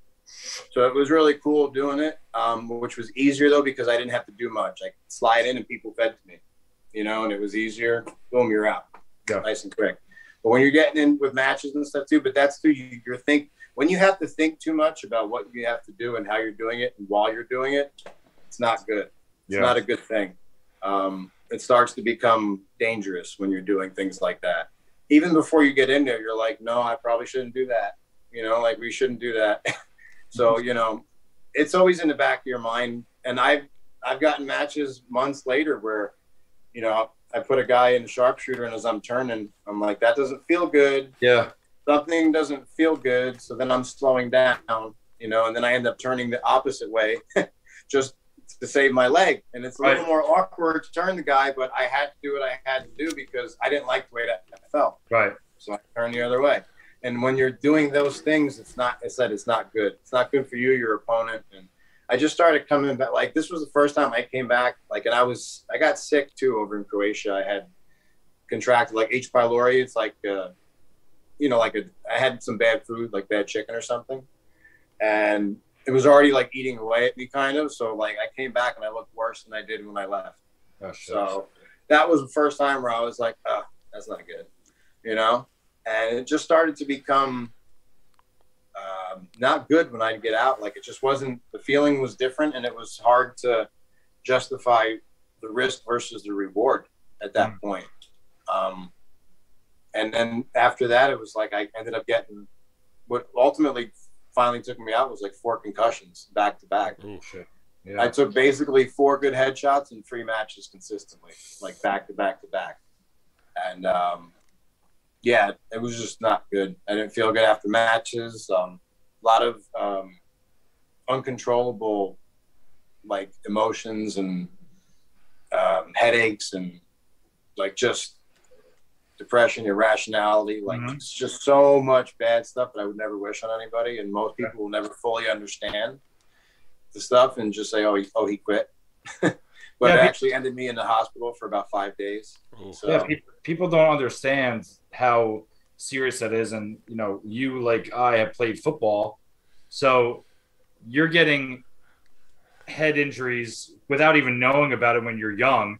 And now you're going into a sport where there's a lot more. I mean, I'm sure that you've taken chair shots at a point in your career. Oh, yeah, we did all that stupid shit. And nobody knew that was dangerous for you until recently, you know? And yeah, it's a real scary thing when you go through an injury. I've had 2 or 3 concussions. I broke my jaw playing football. I went to bed. I didn't wake up for 15 hours afterwards. Yeah. You know, you're not supposed to go to sleep after that. I've gotten hit in the head and I lost 3 hours of time. And I was like, and people were like, oh, we were still playing tackle football at the park and you were doing this. And I'm like, I have no recollection. Yeah, no recollection of that whatsoever. It's scary. Yeah. Yeah, I got my first one in high school too. So I was playing football. Yep. So it's like God knows how many were actual, you know, as you were going by. But yeah, it was like I had matched him. Bell rang, guy came, I picked him up, charged him in the corner. He came back out with a V trigger. Boom, right on the money. And he caught me. And that one messed me up. I didn't feel good after that. We had a great match though still.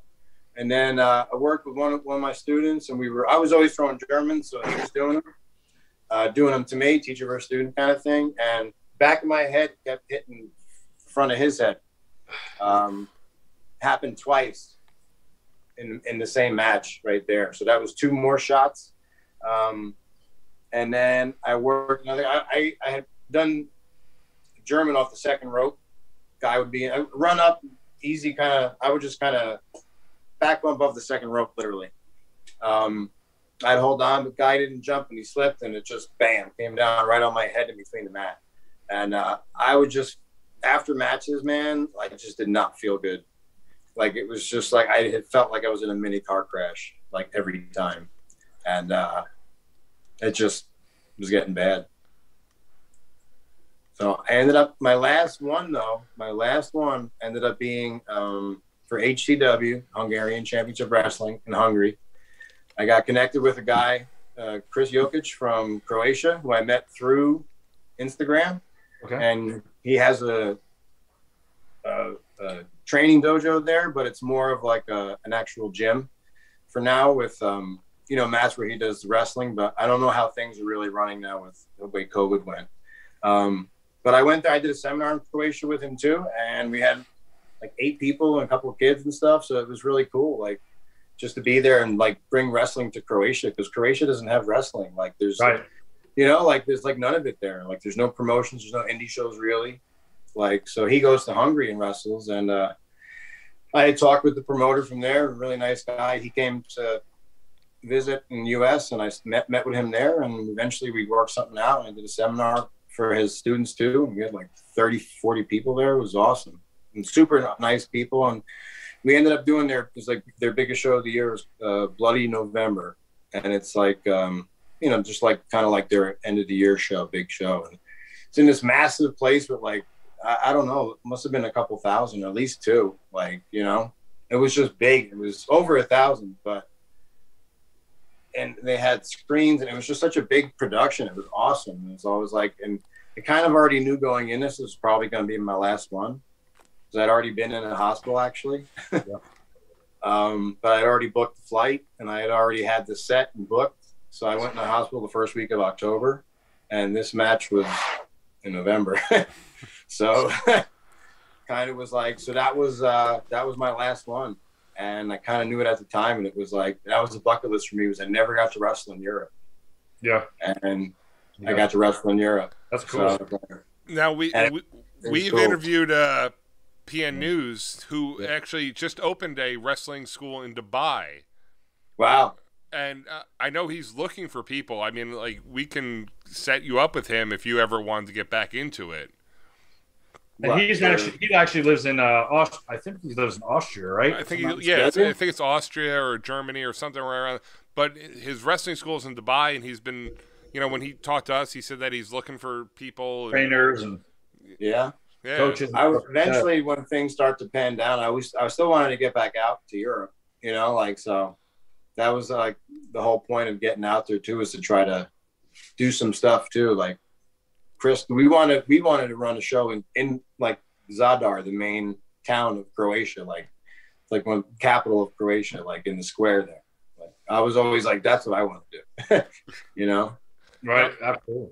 Now I have to ask the question I asked to everybody that we've interviewed here. Sure. If you had a contract in front of you from every company, AEW, oh boy. TNA or Impact, WWE, NXT, NWA, who are you signing with right now? Wow. And why? Like, who's the person in that league that you want to sign with because you want to wrestle that guy? Oh, that's so unfair. I'm sorry, Mario. Like, that's an unfair question. Damn. Honestly, I think just for me personally, right now, I'm talking about my age, my, character, the body that I'm working with right now, and the injuries and everything like that. I think if I had my choice, it would probably be either I'd go with probably AEW, just because I feel like there would just be more opportunity to be yourself and do your thing, and see what happens. Where I feel like if it was in WWE, where it would be through NXT, I guess first. Well, automatically you're going to go to NXT, right? If it's for me, they're bringing me to, like they would be bringing me into NXT. So, which I would work for any one of them. So I would love to also. I mean, I would still love to, but I just felt like you said, right now, if you put these in front of me right now, at this point in time, right now, I would sign AEW just because of opportunity to see what I could do and see how things go. And just a matter too of I think there's just more opportunity to work with younger talent too, and try things out and do new matches and just be out there. And I just think too, I honestly feel like there's such a big market that could be dealt with Croatia, that I'm really like, that's like my real why of even coming back is I just want to represent and do the best I can for the Croatian part of it, because it really got over with people. Like everybody in country knew me. I had no idea. Like it was in newspapers there, and it was like, my family was like, everybody knows who you are. That's awesome. Everybody. And I was like, no. They're like, yes. You posted articles. I saw them. It's fucking awesome. It blew my mind. I was like, holy shit. Like, that was the only time my social media ever exploded. I really, what the fuck, dude? I had no idea the article even came out. And I'm like, this is horseshit. I'm like, I must have signed up for something. I must have did something wrong. I feel, aside from, my neighbors that live like 3 blocks away 3 houses away that were Croatian, I knew nothing about Croatia until recently. And the country is absolutely beautiful. Oh, it's amazing. No one, I don't really think people even know anything about Croatia. And the fact that you can actually bring it, to the spotlight, being a wrestler there, even if you could, like you said, tap the untapped resource. Yeah. To bring knowledge about that country. Like I said, I look at it, I'm like, wow, this is like a hidden gem. No one. Yeah, it's such a beautiful country. It's become a destination for a lot of people, and they're finding that. Like Game of Thrones, like King's Landing was Dubrovnik. It was taped in Croatia. Like, it's awesome. I love Game of Thrones. That's like my all-time favorite me too. show. I'm like one of the only human beings that has never watched that show ever. Yeah, Never? No. Need to start. Never watched one episode. I watched the first season all the way to the end, and I was like, right? Then I missed from season 2 through 7. and I saw the beginning of 8, and the first episode of 8. I was like, how the fuck did this happen? So then I had to go back and watch everything, and then I got hooked. It was awesome. Now, Mario, you're going to understand this. I'm not going to let Ryan know what is going on since he's never watched it. But Okay. I was reading the book originally. Oh, I guess I don't have to watch it because you're gonna fucking spoil it for me. No, I'm not. I'm not going to tell you. I'm not going to tell you shit, but it's going to make you want to watch it now. So I'm reading the book, and I was like, well, I don't really know. So a lot of characters, a lot of their names are similar. So I was like, let me start watching the series. So I started watching the series. I put faces to names, started reading the book, and I got to one part in the first book, and I'm sure you know what I'm talking about because it happens in the first season as well. And I took the book, and I was like, fuck you! And I threw it across the room. And Is it the end? And then I continued to watch the show and finish the books. But I was so mad at that point. I was like, how could you do that? I thought the show was and the book were about one thing, and it completely flipped it on its head.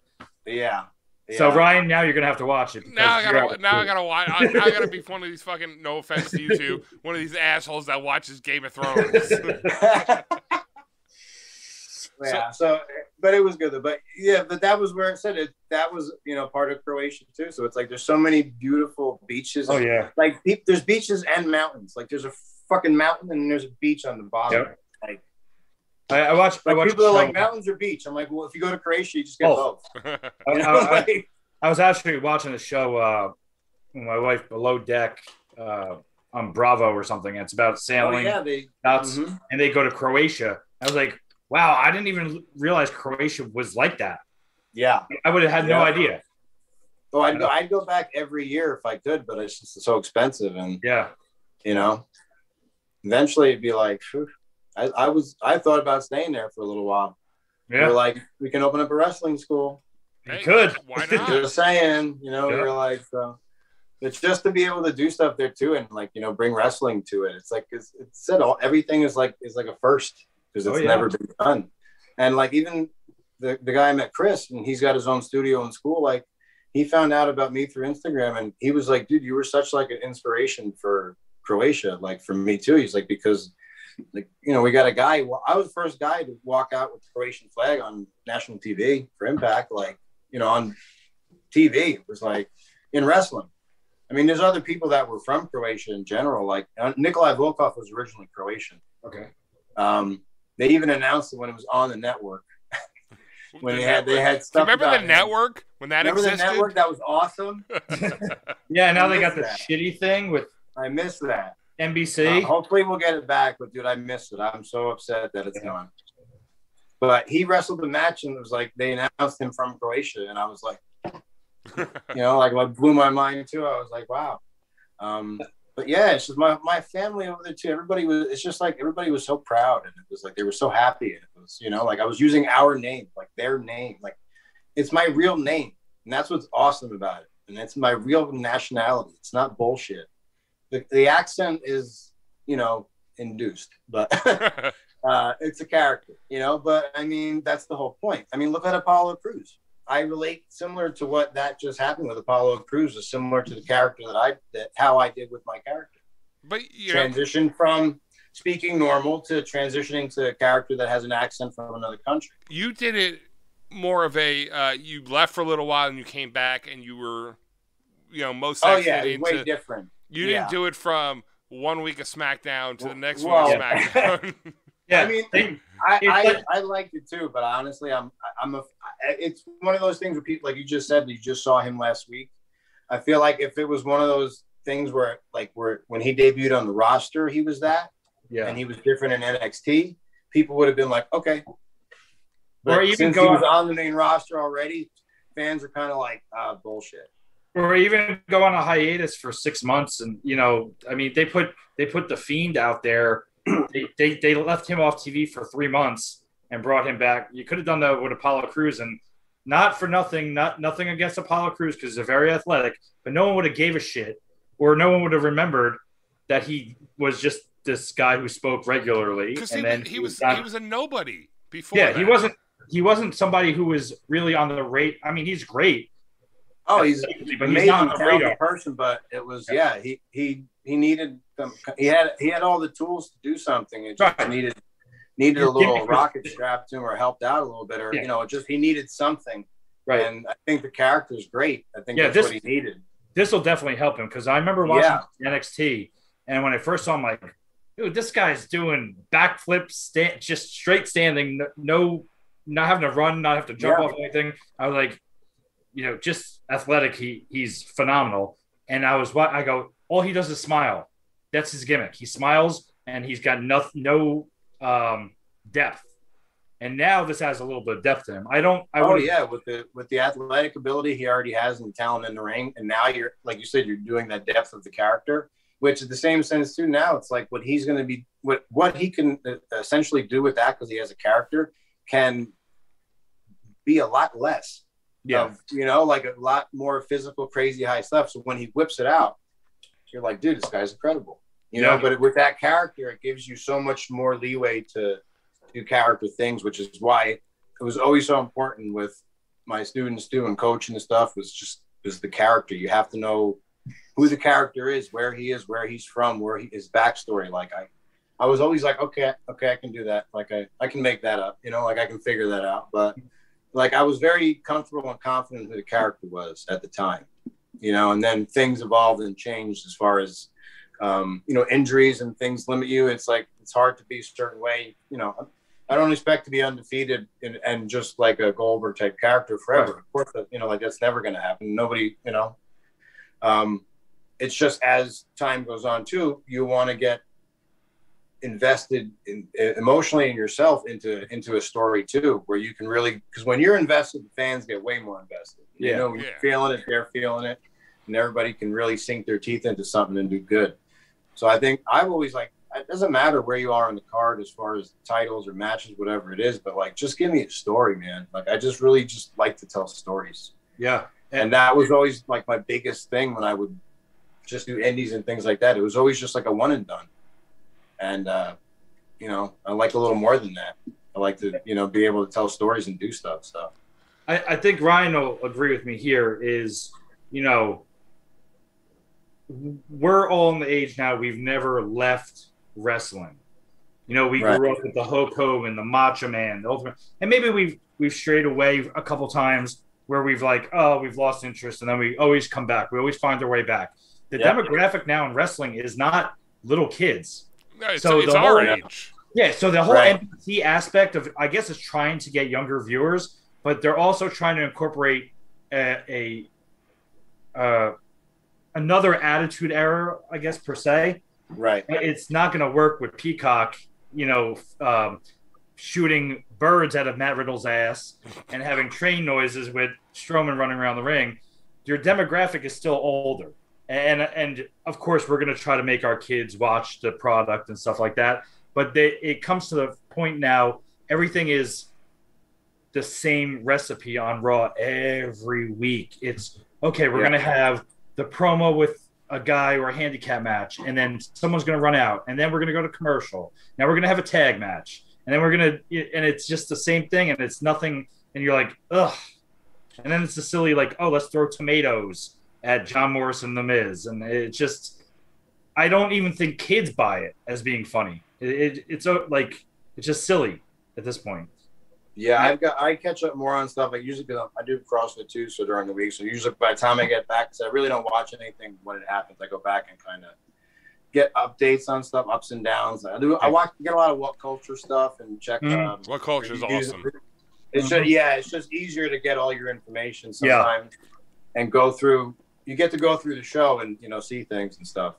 And I think it's just such a weird time now too for everything, because like you said, you're still going to come back and watch, but, of course. And the ultimate attitude era was that 18 to 48 demographic male, or 18 to 44 or something like that. And that's our audience actually for this show. Right. Is if you look at the statistics on our anchor page, that's our audience. Is the people who listen to us are that age, our age.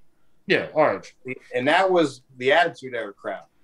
And that's now, as like wrestling is transitioning, like you're getting that it's because it's getting away from more of the kid-oriented crowds because, but at the same time, it's hard to shy away from them because the families are the ones that make the show and buy the stuff and buy the merchandise. And they're going to bring 6-7 people with them because the kids friggin' love it. You know, he goes nuts. Johnny loves this guy. Casey loves that guy. You know, like something for the girls, something for the guys. Like it's hard to shy away from it because when you start to do some things, parents can be like, we ain't coming to this shit no more. Yeah. You know? And I've seen people do that at independent. I've seen fans do that at the independent shows. I've seen them do that at shows when we were the Southside Players Club. You know, like I've seen parents turn around and say, we ain't coming back. And I'm like, you got strippers with you. We're not coming back. I feel horrible because we're like, this is what they want, you know, whatever we're doing too. And it's like, they're like, but you know, things in general, it's just like that the demographic is toward, you know, it's hard because that's a big part of the, you know, company and the finances and like the kids and the family. But the 18 to 44-year-old demographic kind of runs this shit. You know what I mean? Like they're the ones that are like they're with it all the time. So and now as AEW's been coming around doing the darks and elevations, like you were saying, WWE's has the same stuff. Similar going on, like dark is essentially and elevation essentially is the same show, same kind of format, but there's different people. You never know who you're going to see. You never know where they're going to come from. You never know what's going to happen, who's going to show up. Like there's that surprise factor of it. You don't know who. And I think it's great bringing in local or independent talents. They're going to bring new viewers every time because their group people know that this guy or this one. It's like, so it, you know, it helps to bring things up and keep it fresh. But that's, as they're getting more edgy too, because they're being different than WWE product, that's going to be attractive to the 18 to 44 age group. Yep. You know, and they're not getting that over here, you know? So I'm going to go by, this chick's cool. I like her, you know, like this one over here. I'm like, you kind of boring, you know, like not in general, but it's, you know, that's the demographic now too. So it's hard because you're trying to please everybody and you're not going to do that. Like, you know? I have my, you know, I have a 5-year-old and he's obsessed with the Ultimate Warrior. You know, he runs around, he's like, and he just wrestled some kid at the park today. Yeah, and whipped his ass. He had a great arm bar too. You saw that arm bar that he had? Yeah. Nice. But so we're arm drag, whatever it is, arm drag takeover. I don't know what he did. He did something. He fucking tapped a stranger kid out at the park today. He did. That's fucking great. But you know, you should have taped it. I have a couple pictures. Yeah, good. That's what you should shit, man. TikTok. Hold on, here. Tell me. I'm going to show you a picture and tell me if this isn't a classic wrestling move right here. This is a 5-year-old wrestling in the. Here you go. If you can see that. Look at him. Hell yeah. Good job. This fucking kid is tapping some random kid down out on his knees. There you go. Good for you.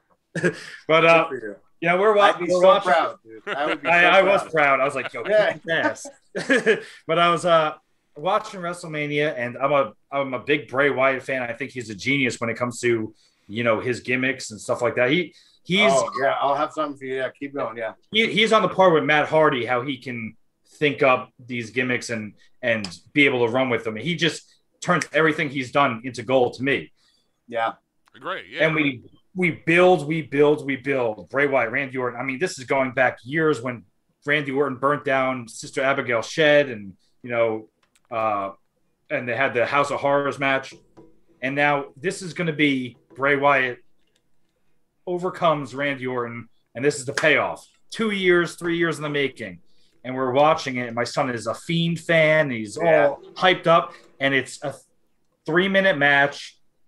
Randy Orton beats the Fiend with an RKO when he took 12 stomps from Seth Rollins, and it's over. And my son was hysterically crying, and I'm like, "Fuck this!" And WrestleMania was ruined the first night at that first match. Yeah, that was second night. That was second night. I actually went to the second night because my company had told me to. They want you to go, you know, go to WrestleMania and get yourself, seat. And it was like history though. It's a history making WrestleMania, and I got a better seat Sunday than I would if I got two of them for each night. I think Saturday night was the better card. I think it was maybe a little more. I think too it was just more the way they booked it and did it in certain matches, and then it was a big baby face win at the end, so it made you feel good. Like it was I think it was just a fun card, and it felt like WrestleMania. I think the second night there were moments that felt like WrestleMania, but I feel like it was a little bit less than the first night. But the Bray Wyatt, but being there live with fans again, just like to be with people and see everything. Like everybody there was going nuts. I feel like even after the match, they could have cared less what the finish was because it was like, dude, it was amazing to watch the entrances for both of them. You know, there live and see everything, and then we were like, it's over. I mean, like, and we're going back and watching it, you know, here. Yeah, it's way worse when you come back and watch it and you're not, you know, and you're on your couch and you're like, you know, but when you're there, nobody could care less. Everybody was so enthralled by the theatrics of it. And I just love the character anyway with the whole theatrics too. And like you said, I feel like everything he does is just gold. Like every time he comes out, I love everything about it. And it's like at the same time, you just got to try to enjoy it. I don't know. I mean, like just, you know, everybody's so critical about things. And it's like, man, just his entrance, try to enjoy some of it. Oh, his entrance was amazing. His entrance was amazing. The Alexa Bliss thing, I don't think they've explained it properly. I don't think, it's not explained yet. But I think everybody's feeling like it's, you know, obviously the transition of Sister Abigail, but I don't know if she's going to even do that again. Where does it go? I kind of feel like they have a direction, and then Vince fires 10 writers, and the other people that come in are like, now what? And they're like, oh, just start over. You know, I'm just interested to see where things go. I liked anything they did because I thought it was different. At least it's just the character and how they did stuff. And with the pandemic, it changed TV. Yeah. It changed the way they do everything. You know, it changed wrestling too. So I love the Thunderdome thing. Like, you know. Yeah, that was great. Yeah, when they finally got going with that, it was like, I know AEW can have fans because they're in the open the air thing. And NXT has some like wrestlers there when they do stuff, but I love the Thunderdome. I think it's like a cool concept. Yeah. Even when they were banging on the plexiglass to make more noise, I thought that was smart to be like, all right, now you're going to have more. Like when they first started watching and there's nothing, you're like, this is terrible. And then they started ending the screens and then banging on the plexiglass. You're like, all right, well now it's more. Yeah, they had to figure it out. Yeah, you're adding more atmosphere and more things that we can use as well, right? Which is going to make things different. Now, so, did you watch Impact Rebellion? No, I did not see it, unfortunately. Now, me and Vinny are not Kenny Omega fans by any stretch. Let me ask you this: so you take the best guy in Impact, the lesser of the three league. Let's just take NWA out of the equation, and you have WWE, AEW, Impact. You take the top guy in the lesser of the three leagues, and you bury him, essentially. I mean, Rich Swann did a good job, but you're essentially burying him. Who's going to beat Omega now for the Impact title?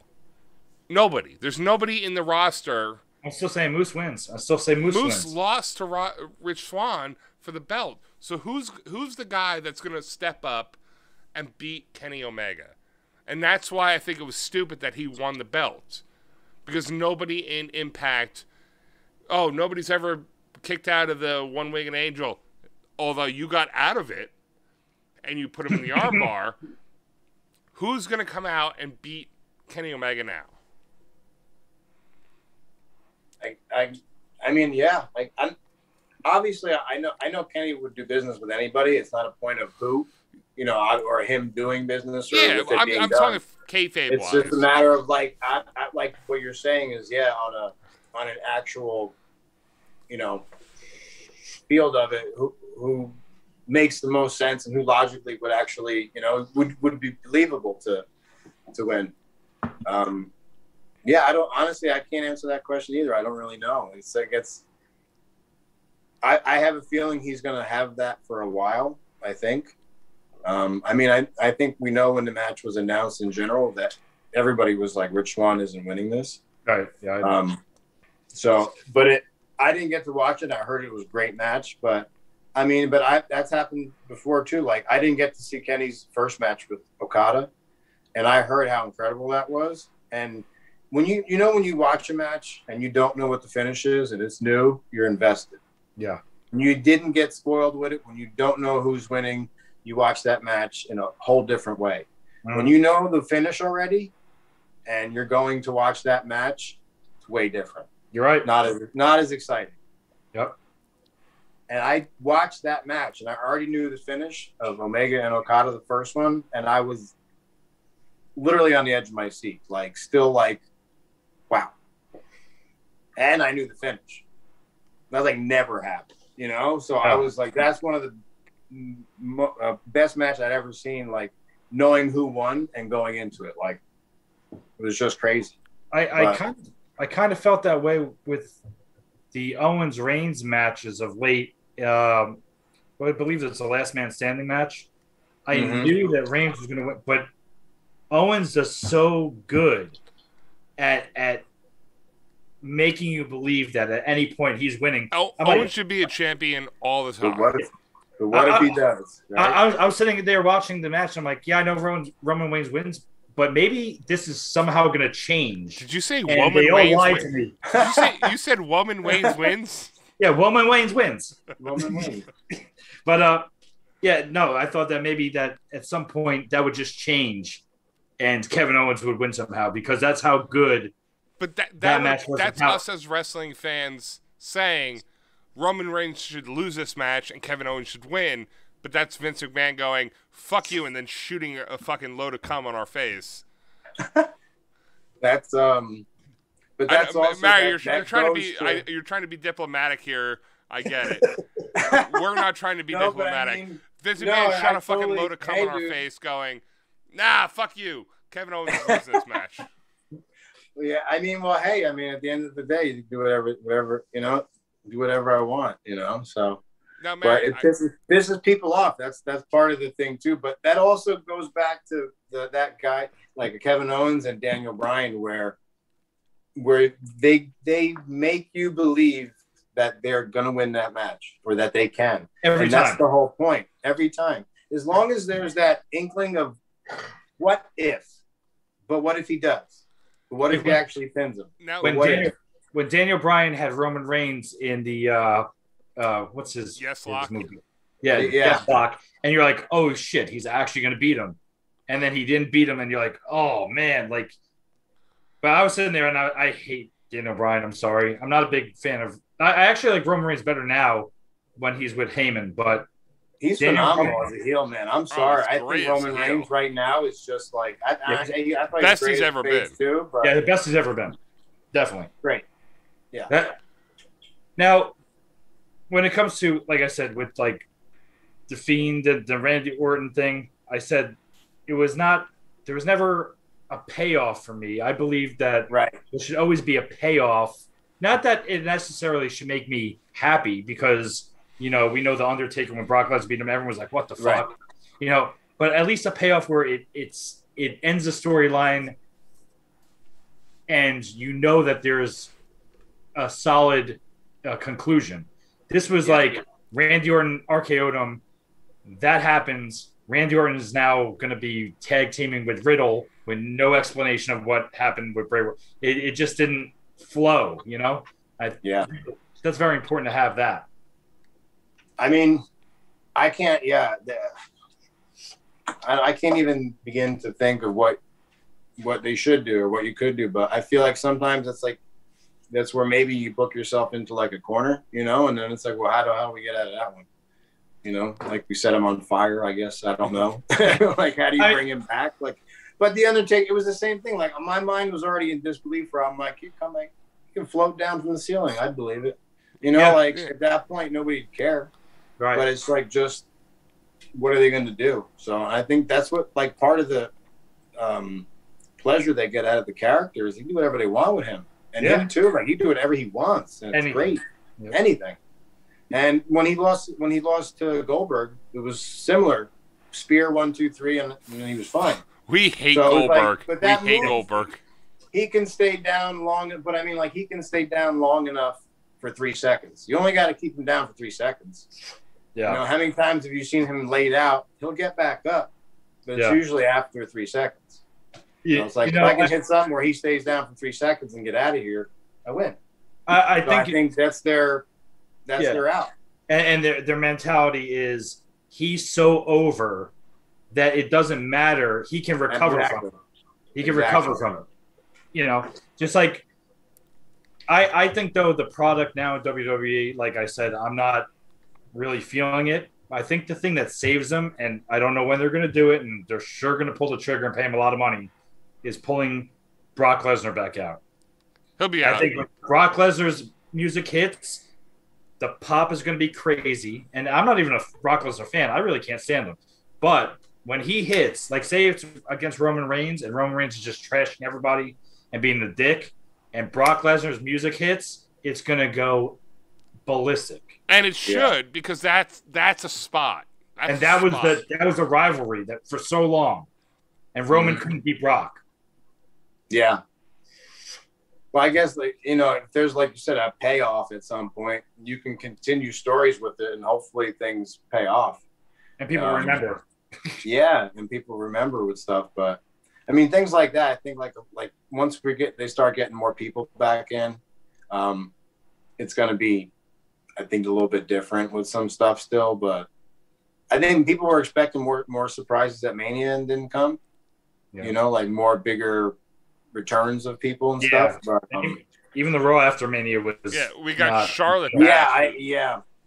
Yeah, they didn't have fans, so I feel like, and I guess in the same sense, it's like, well, that's atmosphere is not going to be the same. One of the best Raw. I understand that, but from what I was taken, I feel like it needed to feel more like the Raw after Mania. One of the best Raw after Manias that I can remember is when Roman beat Undertaker, and then Roman came out, and he couldn't even lift the mic to his mouth without them booing the shit out of him. For like 30 minutes. Yeah, and then all he goes, it's my yard now, and he drops the mic and he walks out. But that was like 20, 30 minutes of them just booing him. Nuclear heat. It was amazing too. I remember watching that, just like cracking up. Like, dude, I'm like, every time he lifted that mic, I'm like, Jesus Christ, this guy's gonna be out here all day.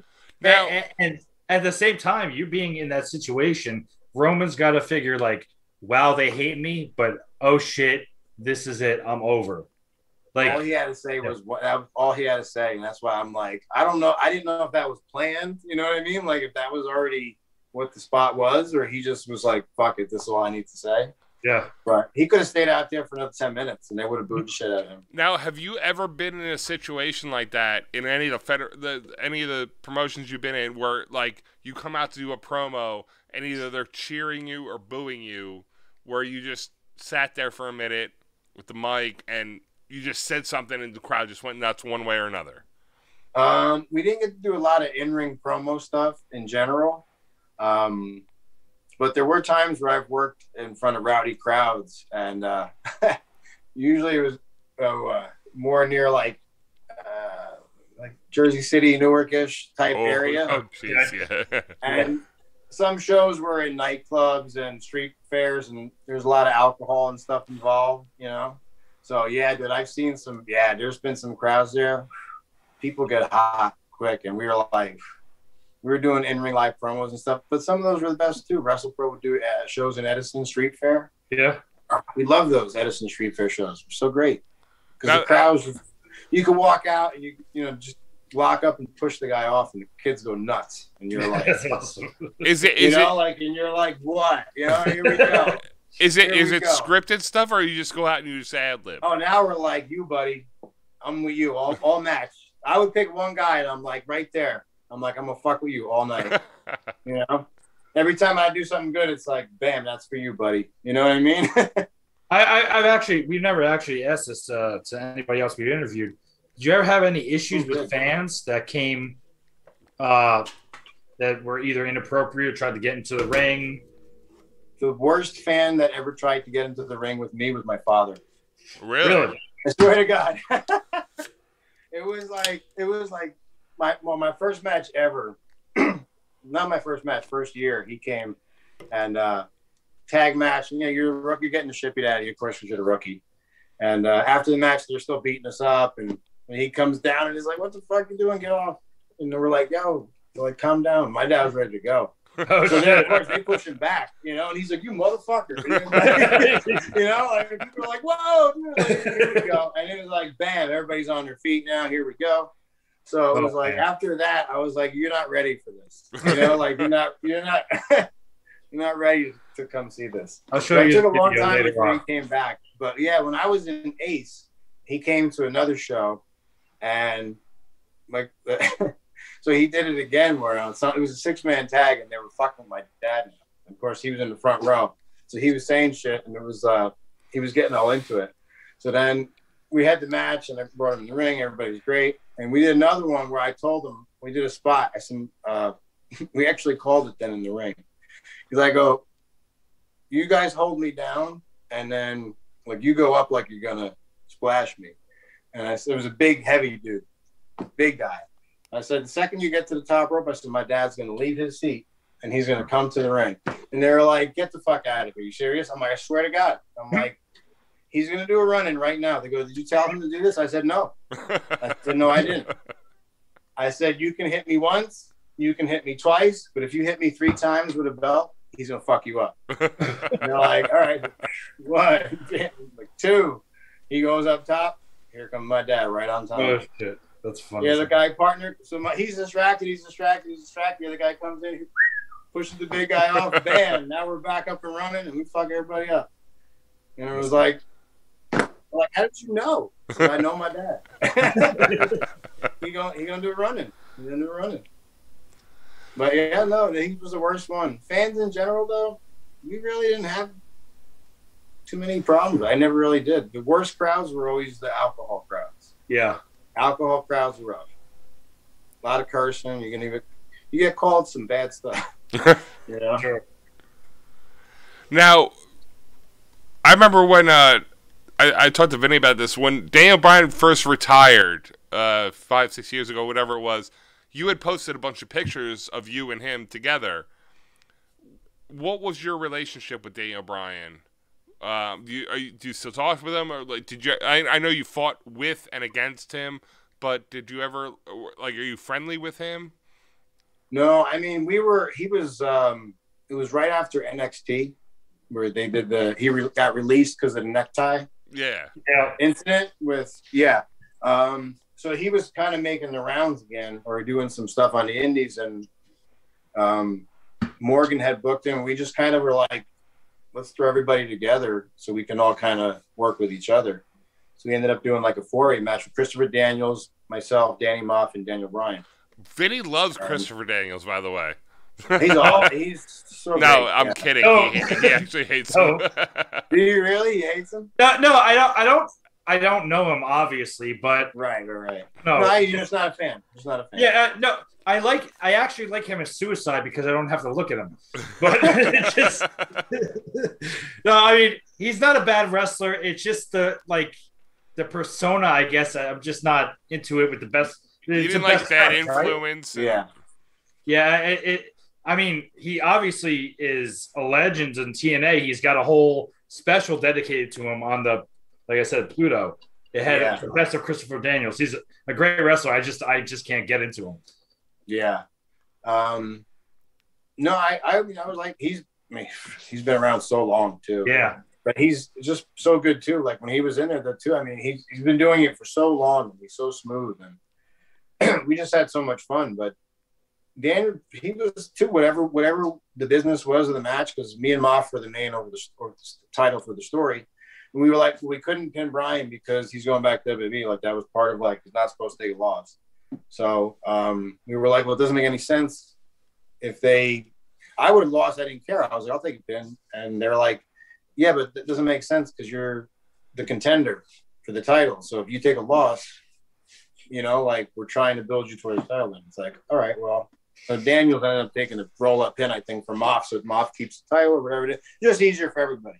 But they were just so easy to do whatever we needed to do, work with. We did promo stuff in the beginning and just putting things in the right spot. But he was so easy. And then afterwards, everybody went to Applebee's and we were all at a table and he's like, ordered, I just take a big plate of vegetables. And we were like,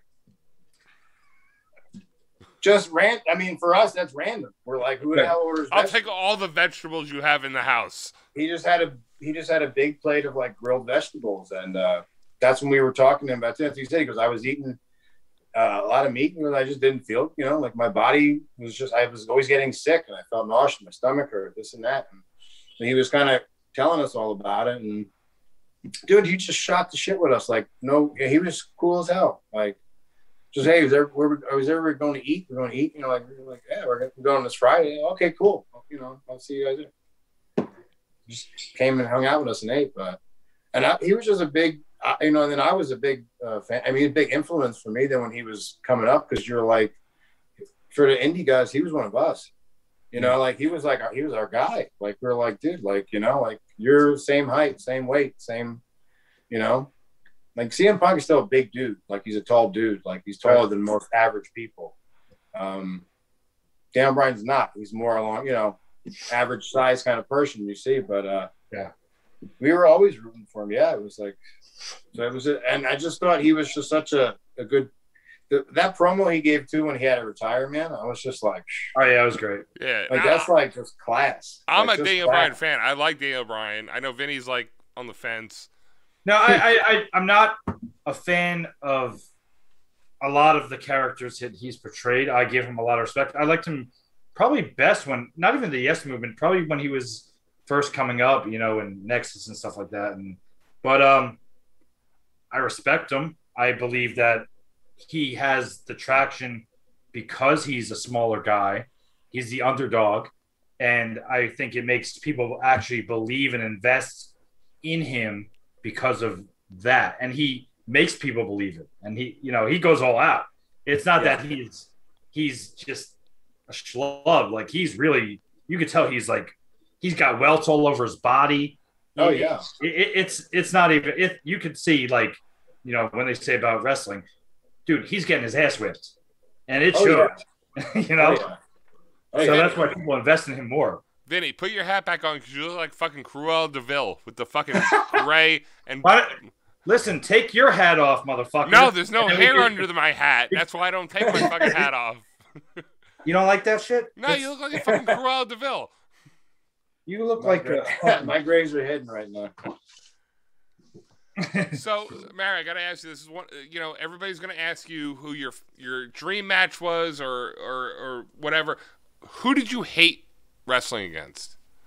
Oh man, I know this is a tough one because everybody's, you're always prepared for my dream match or I love wrestling. Who did you hate wrestling against? Like, wow. Just Incredible said JBL.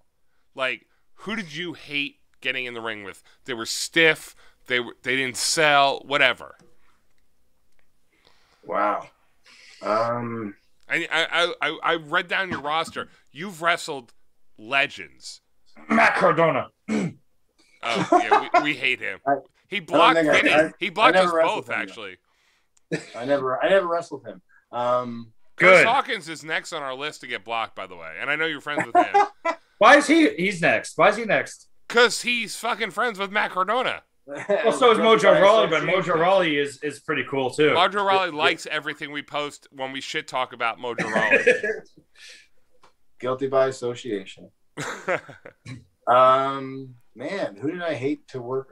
You know what? It wasn't maybe a particular person, but it was definitely a particular style of guy. Would definitely be bigger, strong guys that have no idea how strong they are. Usually that's when I'd get hurt or something would happen, or it was like definitely I liked working new guys and young guys, but when it's like we were talking earlier about size is just a whole different ball game. Like you can do way less. Like you were saying how the smaller wrestlers you think have to work harder. Yeah. They in a way they do because they have to do different things. when you're 6'8" or 6'4", it doesn't matter how tall, and you're built 300 pounds and you're jacked. If you throw a clothesline, it's gonna look way better than if I throw a clothesline. It's just common sense, you know. So it's easier to do less. And you're gonna sell a clothesline way better than the guy who's fucking 6'8". Right. Yeah. So it's like, so working. I hated working with a big green guy. As much as I have to say, big green guys, as much as I love them, and most of them are great, it's just, man. Then I always tell everybody, I say, dude, I got to go to work tomorrow. You know what I mean? Like, everybody in general, we all have to like live outside of that 6 to 8 minutes that we have. You know, you think of all this preparation, all this sacrifice, and all these things that you do for like 10 minutes. Yeah. 8 minutes. Sometimes it's 4. You know what I mean? Like, and people that travel all over the place, you know, but that's why, you know, you're getting compensated, you're getting paid. That's your job. Your job's to travel and then do some fun stuff for like 10 minutes. I have a question. I worked with a guy who was a professional wrestler as well. So I'm wondering if you know him. He wrestled under the moniker of One Warrior Nation. Oh my God. Yes, I do. Oh, please tell us. Yes, I do. Yes, please. Yes, I do. Dominic Gianero. How well do you know him? I mean, no, he's not a. Like watching this right no, now? No. He's not a friend. I worked with him for like 2 or 3 years, and you know, passing like, "Hey, how you doing? Hey, how you doing?" And then he was always like, "Oh, I'm One Warrior Nation." I'm like, "Dude, you're the Ultimate Warrior." He's like, "No, I'm not." I'm like, "Okay." Yeah. And I know he got sued by the Warrior too. I had met him. I think I was working for Gino at the time still. It was kind of, I don't remember the exact time. I know it was in like Wayne, cyberspace. I don't know. It's an old promotion, a long time ago. Either way, I met him first time working at ECPW show, and super nice guy, took pictures with us all. He was all like super happy to meet me, really dressed up nice. Like, oh, he's cool. Nice guy. He was dressed full gimmick. Music, all right, so we know what it is. It's fine. Right. I'm like, cool, do it, bro. You know, he comes flying down the ring, dude. No joke. Hauling ass around the corner, comes back this way, and I'm watching like an upper deck bleacher, and it looked like somebody legit grabbed him and shit canned him right into the guardrail, like face first. So I see him running, and then bam, he dives right into the guardrail. And I'm like, and he gets up and he just keeps fucking running.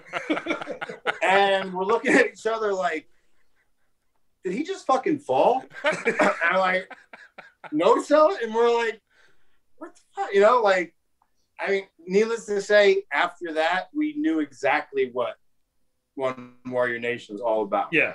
And I loved it because it was, for me, you were like, hell yeah. You know, like we were marking out. You know, like we were like, I would do it. If you gave me his paint and his stuff and the music, and go out there and do Ultimate Warrior, I'll fucking do it right now. Right. You know what I mean? Like, and in front of people, hell yeah, I'd do it. And he was a champ. We loved it, yeah. And he was a champ for a while too. I remember watching some videos on YouTube, and I'm watching a match, and it's just like the same music, the same tassels everywhere, the same face paint, the same duster. And I'm like, dude, he's like, no, he's like, and then he would tell stories which I know aren't true. He's like, oh, I was on Raw, I was the second Warrior. I'm like, that's not true.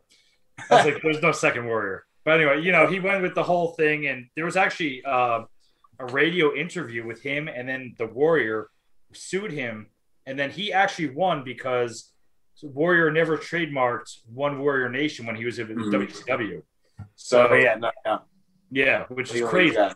Crazy. Wow. Yeah. Yeah, I've seen him do other shows and stuff, and then he didn't do it much after I first seen him to when he kind of stopped. I think he was making his way around certain places, and then it was then you get in front of a certain crowd, dude, they would rip him apart. Oh, I'm sure. They would rip him apart. I saw him just straight up heel. Like, he stopped doing Warrior. He was just like, you know, like, that was it. He didn't, you know, he was like cursing, fuck it, you know, like, so I would probably done the same thing at that point. But Yeah, they're ripping him apart for being an Ultimate Warrior. I mean, not being the Ultimate Warrior. You get what you ask for. I mean, what are you gonna do? That's the risk you take. Exactly. Yeah, exactly. If that's just they have the right to say whatever they want, and I think me and Ryan were talking about it. I forget with who. If I came out, made my face all white, dressed in a suit, and called myself the Gravedigger, yeah, people would rip my ass apart too. You know. So, hey, it is what it is. But hey, he did what he wanted to do, and hey, I can't blame him for that. Yeah, I mean, he was always really, like I said, he was always super nice to everybody. Yeah, he was a real nice guy. He's just. Yeah. I will tell you one funny story about him at work, real quick. And we called him a Viking because he wasn't a tall guy either. So no. He was probably my height, probably like 5'9" or something, 5'10". Yeah, I think he was shorter than me too, and I'm 5'9", so he was. Yeah, so and I know he wore like platform boots.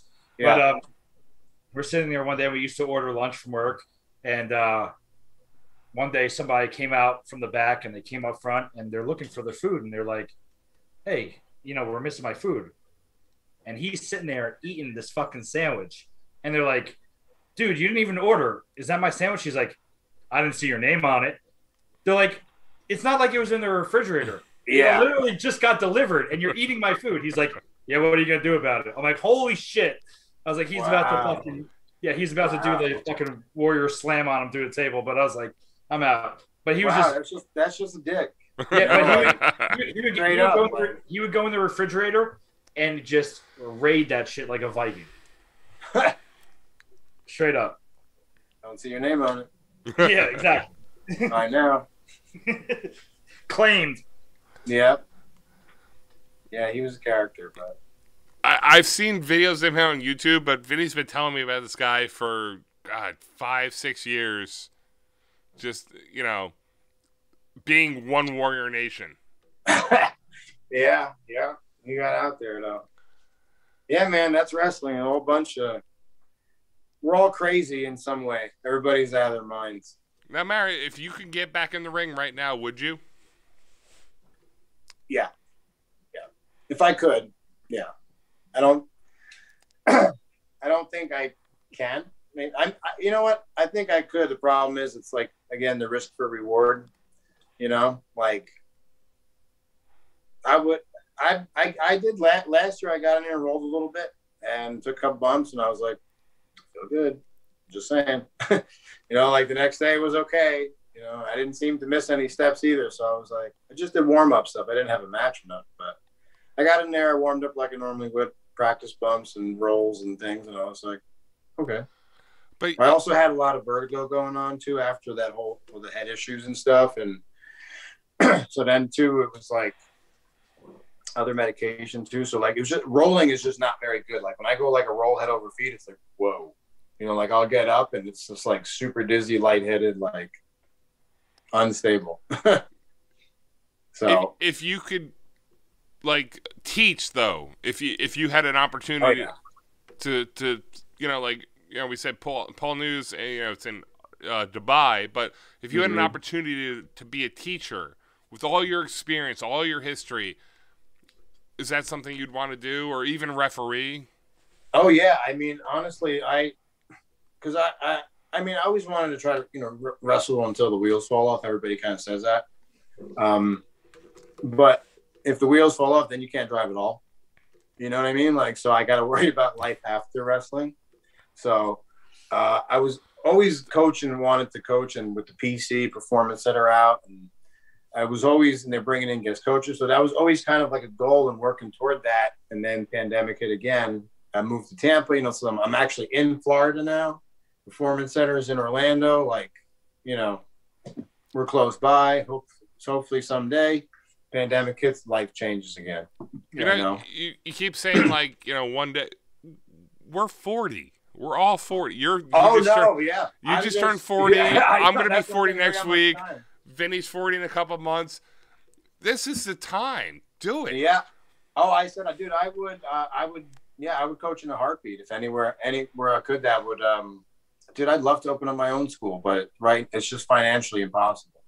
Not at this moment in time, it is, but I would like to get there. So I spent a lot of time working on a lot of other stuff, and when I was wrestling, it was just, all I cared about was wrestling, and everything went towards it. Money went towards it. New gear, boots, food, supplements, whatever it was, everything went towards it. And it's like I neglected so much stuff that I needed to take care of, including myself and my body. That it's like I'm doing that now, and I'm getting comfortable with it, and I'm getting there. So I got my own place. I'm in, got my own apartment, I have my own car, I have a job, I'm doing my own thing, and I've only been in this apartment like 6 months. So right now I'm excited for the future. Now the future is just getting there. And that's why right now I just try to keep staying in the best shape I can. And I would referee tomorrow. I would coach tomorrow. I would do it all. It's just a matter of probably part of me too is just a little social anxiety or self-consciousness and things like that. I'm not comfortable around larger groups and people and trying to. Have you ever met me, Mario? I'm not either. It's crazy because Justin Credible actually said the same thing. Yeah. To us. Yeah. And here's the thing, Mario, we've known each other 40 years. I've known Vinny 35 years. Because of this show, with the people that we've interviewed and the connections we've made, if you want to do coaching or whatever, I'll make calls for you. You're a kid 3 blocks away from me. If you want to be a coach, I'll call Gary Michael Capetta. He lives in Jackson. I'll call Justin Credible. He drunkenly gave us his number.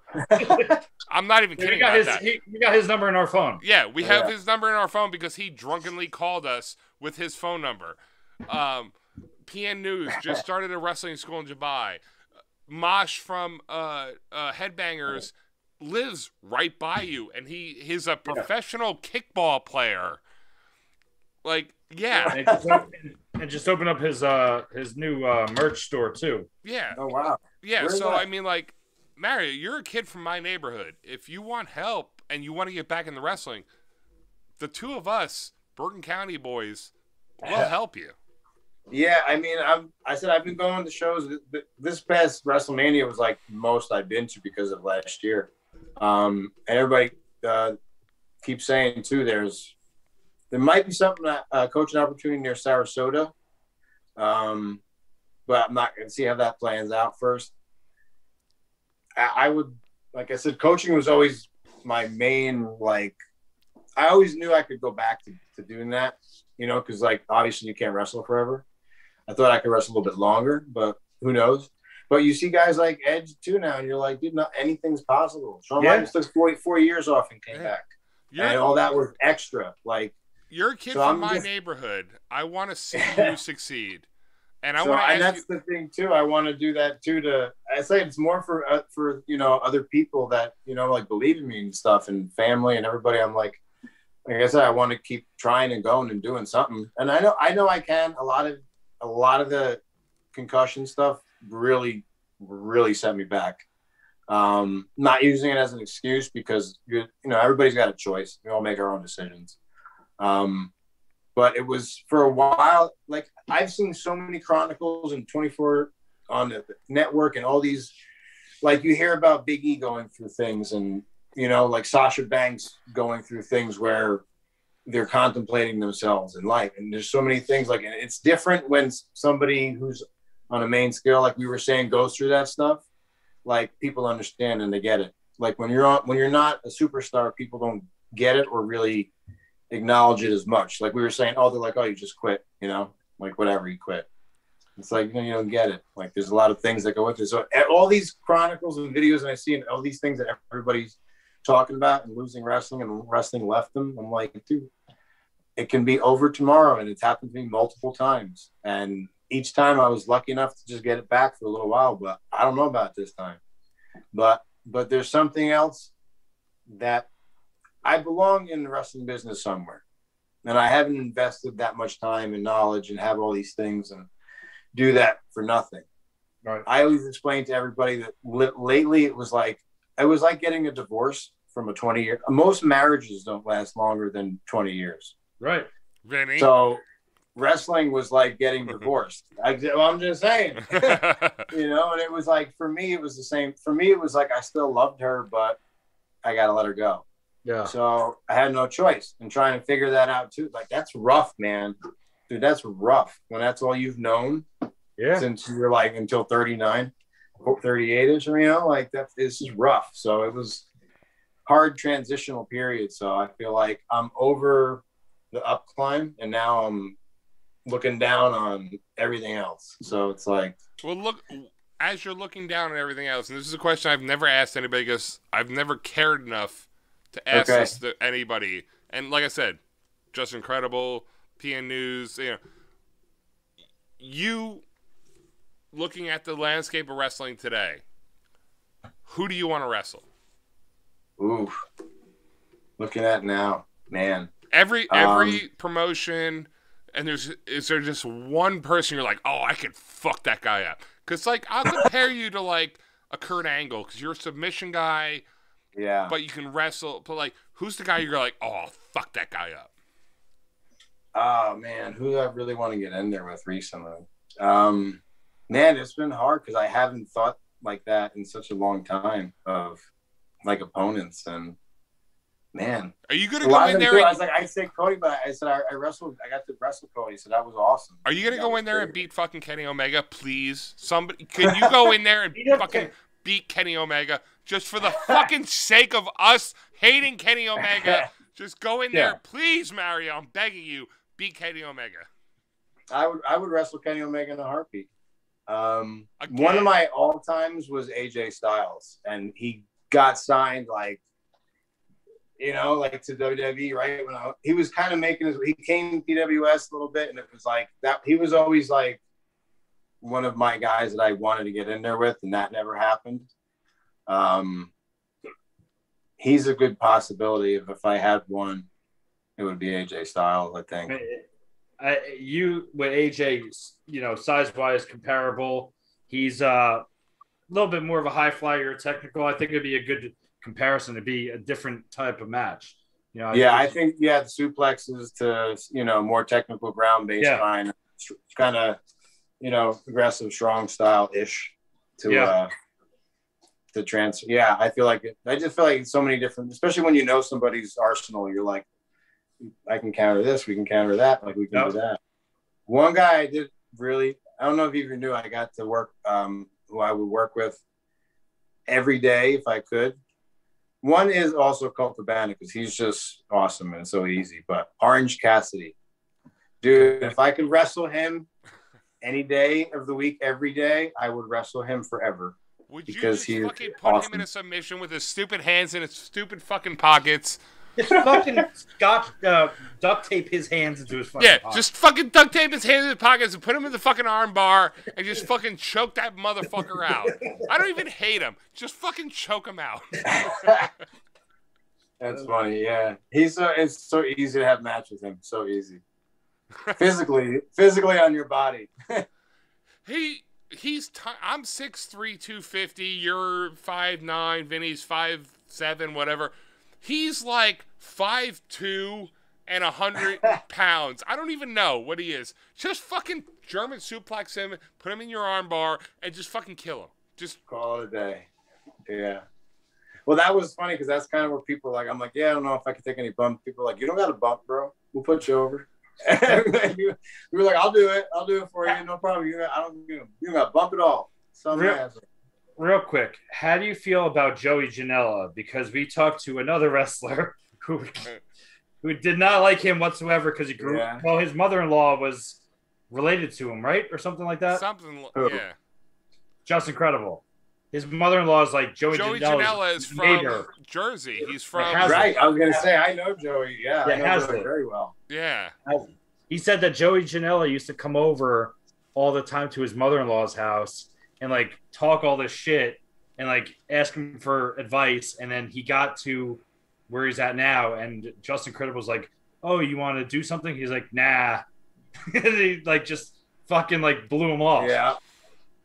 Yeah. I knew him from Jersey. I met Joey, I think it was NWS Johnny Dapper used to run shows in Jersey, like Bergenfield Elks and around local Bergen County stuff. Yeah. And that was where I met Joey. I guess he was working with them, and he would set up the ring or help them out or do whatever and train. And first time I met him, he just acted like we were longtime friends, and he was always Joey. Like, he was always just out there. He was very opinionated on, and he tried to do whatever he could do. I love Joey to death. Joey's a character. I guess maybe you could say, like, part of the allure of him is like he's a mild train wreck, I guess. I hate to say that. Like, I hope I'm not putting him down. But I mean, like, he's not gonna listen. Just like, say whatever the hell you want. Man, dude, he got like such a he lives his gimmick, man. He is him. And Mario, talk shit. He's not gonna listen to this. That want to knock him the fuck out. I'm telling you that. Fuck Joey. A lot of people that would, but he's another guy too. It's like he just made it off of social media. Like, he used social media a lot, and a lot of people have. Like, even Jim Cornette was like, he doesn't have. He's not the greatest wrestler in the world, and he doesn't have a built body, and he doesn't fit the mold. But fans like him. Yeah. And I'm guilty too of enjoying his matches. So if I gotta ask you, I know we talked about, who would you want to wrestle? Who right now is your favorite? Like, you could say you watch a match and you're like, I have to watch this guy wrestling. It's no doubt about it. Like, I'm watching him no matter what he's doing. That's the guy. Is it Omega? Is it Bray Wyatt? Seth Rollins?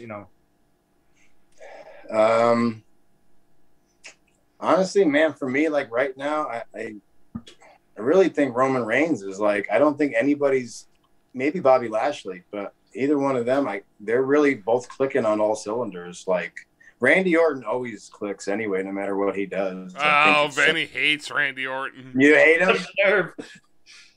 I just, like, he's just very technical. I mean, when he does stuff, like, he's so good. But I mean, you also see it from the opposite side of where I'm seeing it. You see the craft version. Yeah, I see just the theatrics. Yeah. So, theatric wise too, though, like you're saying, okay. I mean, like, even in AEW, like, it's just weird because it's, like, so random, I guess. But, like, Abaddon, that girl, like, I like those, like, that Britt Baker's doing awesome too. Britt Baker, awesome. Under Rosa, that and her match, music and her promos and her talking and her finisher, like, dude, I've been listening to her entrance music and I'm like, she's badass. Like, it's just it's good. Like, when someone's got all clicks and you're checking them, and music too, like, there's some John Moxley music fits in perfectly. There's just, like, they get the musics on a lot of them. Hangman, Adam Page, awesome. Like, musics that fit. That's like, how I felt about Seth Rollins when he had the Burn It Down music. Yeah. And now when he's the Monday Night Messiah and that, I'm like, ugh. Like, I loved Seth Rollins. I was like, he was my favorite part of the Shield. Yeah. Then when he became, the whiny bad guy for Sting, and he almost killed Sting. But that whole run and just every part of Seth Rollins was like, this is the new guy. This is the guy. Yeah. And then they converted him from Burn It Down to the Monday Night Messiah. I'm like, well, you just killed his buzz. I was gonna say, well, they just took it away. Everything that you did to cheer him, you're gonna take away. Yep. Like Nakamura, they changed when they. Yeah, same thing. He was another one. Music, bro. When he came in, I was like, dude. Yep. Everyone was like humming, singing. What a home run, like, awesome. And then got to Mania and didn't do it. Heel, and that was it. And I know he was actually successful in Japan as a heel. But when he got here in NXT and WWE, like I said, my son at that time was 2. When his music would come on, he was like hyped up. He came out to, I think it was Royal Rumble, and Corbin attacked him. My son started crying, screaming that he was getting attacked. Like, when AJ fought Nakamura everybody thought it was going to be the classic. And it was low blows. The classic New Japan AJ versus Nakamura. That was like 3 or 4 classic, undeniably amazing matches. And then they do it in WWE. It's like low blow. Oh, elbow off the rope, and it's a pin. But they've taken everybody from there. Like you take, the Good Brothers now, but Anderson and Gallows, who are so successful on NJPW, and you put them in WWE and you kill them. Then you tease the Balor Club, who never had anybody, which you thought they were going to be incorporated to. Yeah, but he started the Bullet Club, and I hate the Bullet Club. I'm sorry, I hate the Bullet Club because I know they got permission from Kevin Nash and Scott Hall to do the fucking Too Sweet shit, but come on. Come up with your own fucking gimmick. You're the Bullet Club. It's a new thing. Don't steal this shit. Like, you're your own thing. Yeah, I understand, because I was always the club itself can be fine, but like you were saying, doing the same, Too Sweet, and saying it's like, the whole thing the same way. It's like you're doing, it's Too Sweet. It's for life. It's like now the generation after us had no idea who NWO was. Exactly, they're not going to know who. Like, if it wasn't for the fact that the NWO just got inducted to the Hall of Fame, which is another thing. I said this to Vinny a couple weeks ago. Hogan's a 2-time Hall of Famer. You know who else is a 2-time Hall of Famer? X-Pac. Sean Waltman. They're both 2-time Hall of Famers. That's not right. But and he might be a 3rd-time Hall of Famer, if he ever gets on his own, he'll be 3-time Hall of Famer, which is more than Hogan. Wow.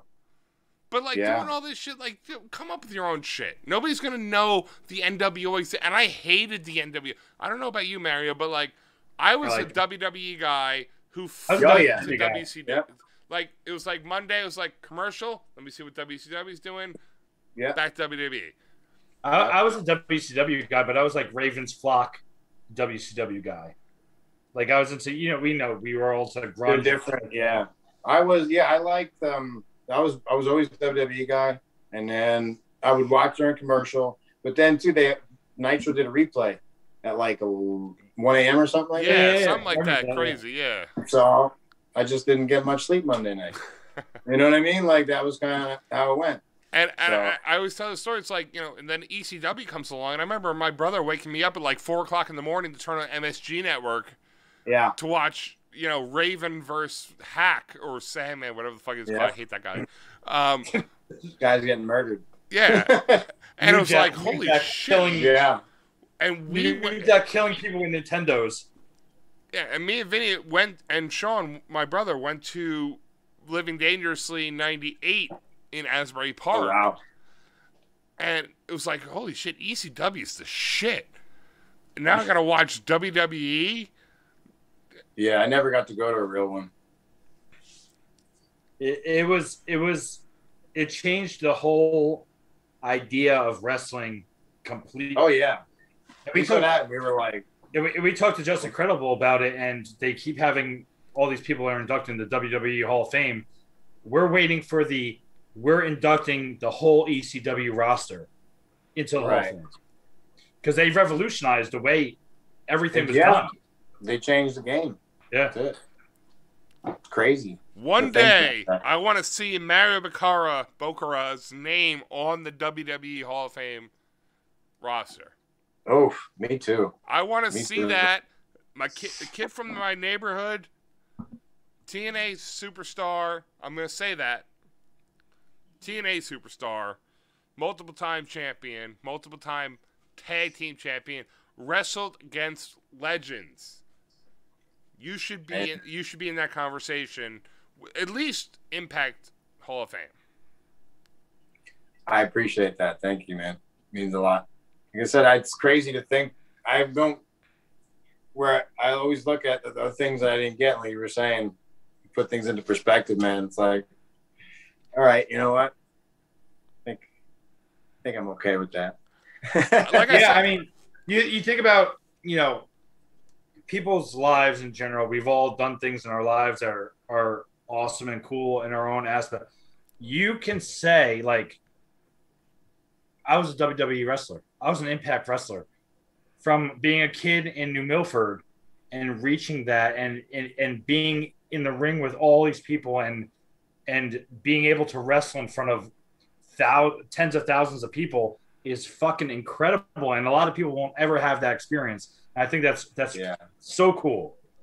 Thanks, man. Yeah, it's definitely like I said, at the end of the day, I guess I lived my dream because that was the dream anyway. The dream was just if you would have told 12-year-old me that you would have done all that, and by 40 you'll be living in Tampa, Florida. It's an older style, but I have a Mustang. I always wanted to have a Mustang. 2010, and I'm never gonna see fucking snow here again. That's the best. So I'm driving a rear-wheel drive vehicle. I think 12-year-old you was that bad at Little League while I was the catcher behind you talking shit to you, going, fuck you, you're never going to hit this pitch. And then you fast forward X amount of years and you're fucking fighting on, Impact. And me and Vinny are doing a podcast interviewing you. So I think you won this one. Yeah, you won. Yeah. You got that. I think me being the catcher talking shit to you as the batter in Little League, you won this one. I said I think the 12-year-old me would think you're pretty cool. So I'm like, all right, he'd probably be like, all right, you'd be cool. Mario, please tell us where we can find you on social media. I want to make sure that this is not the last time you get to talk wrestling or you get to be involved with wrestling. Like I said, and I'm going to stress this a million times, you're a kid from my neighborhood. We're Bergen County boys. Yeah, we support each other. Yeah, man. If we can help you, I'd love to do that. Please tell us where we can find you on social media. I'm on Facebook, Instagram, Twitter. I don't like. It's just I'm not toxic as hell. But honestly, everything I have is just under Mario _ Bokara. So if any form of social media, if you type in my name search, it's coming right up. Nice. So, Mario _ Bokara, Instagram and Facebook. We like Twitter, but we get blocked by a lot of wrestlers on Twitter. I have it. Yeah, I'm sure. I'm sure you do. We got blocked by Matt Cardona because we said he sucked less than Mojo Rawley. And Mojo Rawley liked that tweet, and then Matt Cardona said to Vinny, brush your teeth. Profile picture, brush your teeth, and then blocked him. And then I said, why would you tell him to brush your teeth? And then he blocked me. So. And then I talked shit about him and said, oh, you're a big fucking man. You're going to block me without giving me a chance to respond. You suck.